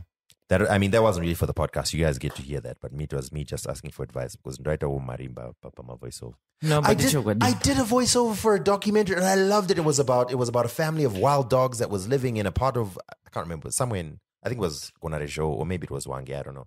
I can't remember. It was so long ago. Wangi. And then I was told that no, this is great. Here's your payment. We'll let you know when the thing is out. I was like, I can't wait. I mean, you guys don't even want to watch this thing. And I still haven't received. Then I messaged. Has it come out? I messaged Ross. I recorded with Ross. I was like, hey Ross. I was like, he's give us like, someone my else. man, I don't know. They commissioned me. We did the voice. I sent the voice and I completely, I'm done. How long were you in studio for? I was in studio for maybe a good hour or something. I worked on a documentary where I started smacking my head because I was like running out of oxygen. I'd been in studio for 4 hours. I mean, it wasn't a long. It was like flex on him, Queen. It was like I feel like it was like a 15-minute script or something. So anyway, 1550. 15, yeah. It was a short. It was like a short. Dude, that wasn't a documentary. That was an advert. No, it was a documentary about it. 15-minute script. That's a vignette. Maybe it was like, let me say 20 minutes. You know, like when you're watching the movie channel and it was a YouTube short, and the movie ends early, and they got to fill that time until the next movie starts. That's what you're doing. Still, I want to see it, man. Guys, please can we play a game before I go? Oh gosh, But based on your ideas. Danny promised me a game, so I was waiting for it. Wow, Dan, what game did you promise her? On the microphone, tell us, what game was this? What game did I promise? I don't know. You said it'd be exciting, and I shouldn't. I said it'll be exciting. That doesn't mean there's going to be a game. Okay. You said that we will play. All right, let's play a word association game. Okay. So we can get to understand you better. Okay. Cool. All right. Actually, yeah. Let's do like what Nori does. Eminem Busta Rhymes. Sorry, I didn't hear what language you were speaking. What are you saying? I think you said Eminem or Busta Rhymes. That's how Nori talks. Okay, Eminem. You gotta take a shot. Make some noise. Am I taking a shot because I didn't give you the answer you wanted? No. She doesn't want to drink. No, okay, I no. don't it's know nonsense. what this It's game nonsense. is. It's nonsense. We're going to play a word association. Okay, I just want you to say the first thing that's in your mind. Not a word, your thought, your whatever's in your head. Okay. So we made a reference earlier to Beyonce. So Beyonce. I hate this game. Taking too long. I always make mistakes at this There's game. no mistakes. Okay, We just want to understand what taking you too long. Blonde. Okay. I always Attention, beehive. Attention, beehive. Okay. SABC one. ETV. Emmanuel. ZBC. Power FM. POWERFM and Titch Mataz and Simon Parkinson. And they may not have been there, but just former starters. Good morning, Zimbabwe. It just got sound effects. I hate this game. Okay. Okay. Okay, hit me. HBO. Truth. Netflix. Gross. Pearl Tusi. Fire. Kuva Beverages.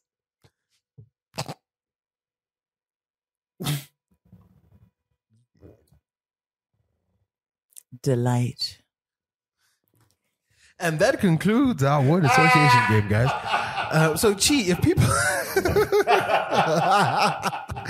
if people want to get hold of you on the socials, where can they find you? Savagery upon the two of you. What is it that Danny said? A pox on you. Anyway, if people want to get hold of you, where can they find you on the socials? I mean, we went to the Kuva after party. It was great. It was great drinks. Yeah, we had great champagne. Shout out to Daryl, my man. Shout out to the girl who went to offer drinks somewhere and said, "Hi, my name is blah blah blah," and the person responded by saying, "Yes, I know. I saw your name in my husband's phone." Oh yeah, that happened. It did happen. It was very awkward. I wasn't at this party. What happened? There were so many things happening. Sure. Anyway, so in conclusion, people can find me on the gram at Chi_Mhende. Please, not Mendes. Mhende, Mhende. The real Chi Mhende on Facebook. A little bit of a story. There is a man who is masquerading as Chi Mhende with almost 1 million followers on Facebook. It's not me. Please don't go to his auditions. Almost 1 million. He's got more followers than I do. Please don't go to him. Clearly you're bad. This All I Facebook did, mark. it's a case with the police.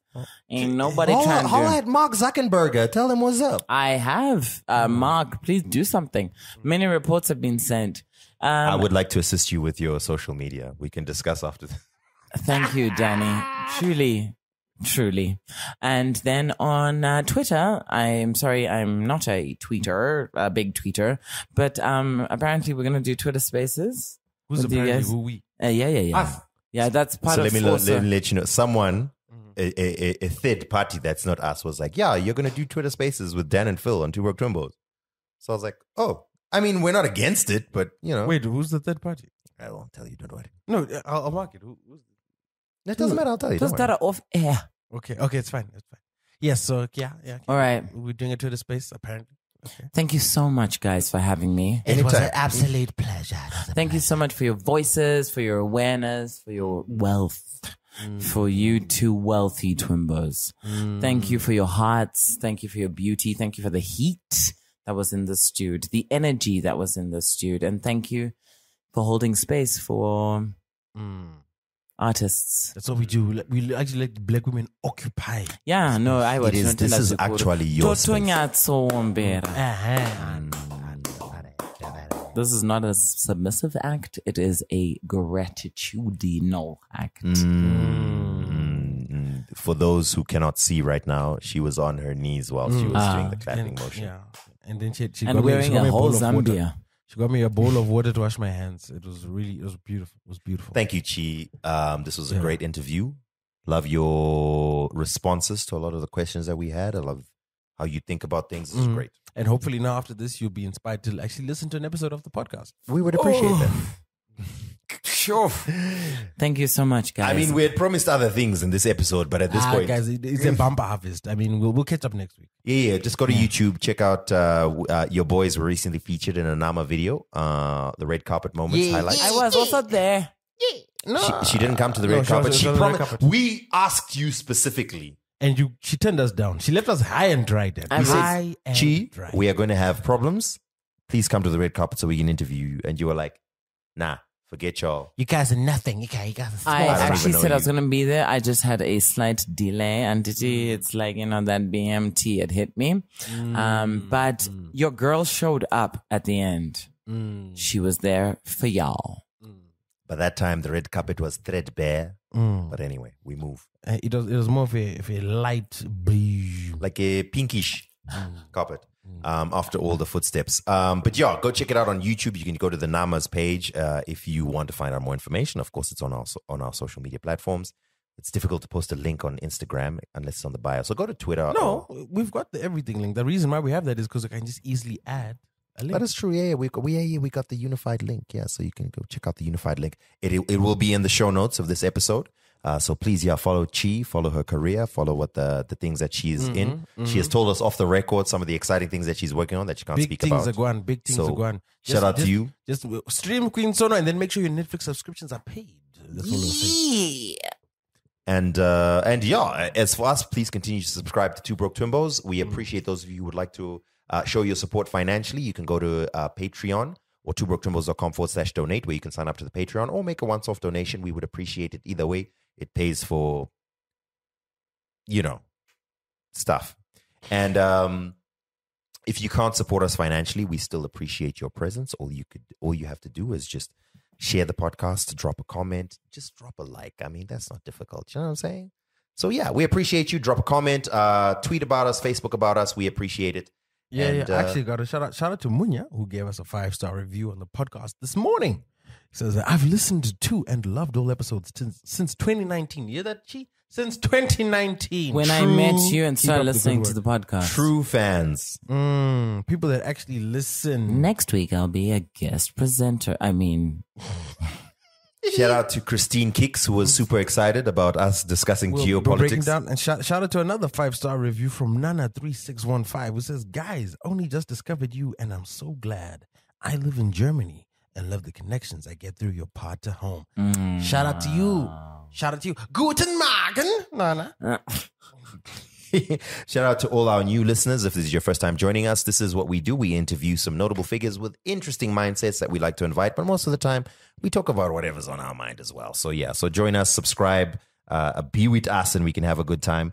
I wanted to give a shout out to a new listener, but anyway, I've lost the message, so it's fine. Shout out to our new listeners overall. Yeah, we love you guys so much. And please don't forget, guys, support the podcast because we need it. twobroketwimbos.com/donate, or head on over to manscaped.com. Get yourself a performance package 4.0 and use code 2BT at checkout for 20% off and free delivery. Are we still? I love you. Yeah, I mean, what negotiations for? Oh, wait, negotiation. Okay. Yeah. Manscaped.com. 2BT at checkout. You know how we do. All right. We'll catch you on the next one. Chi, shout out to you, incredible guest, and we will catch you on the next one. We out.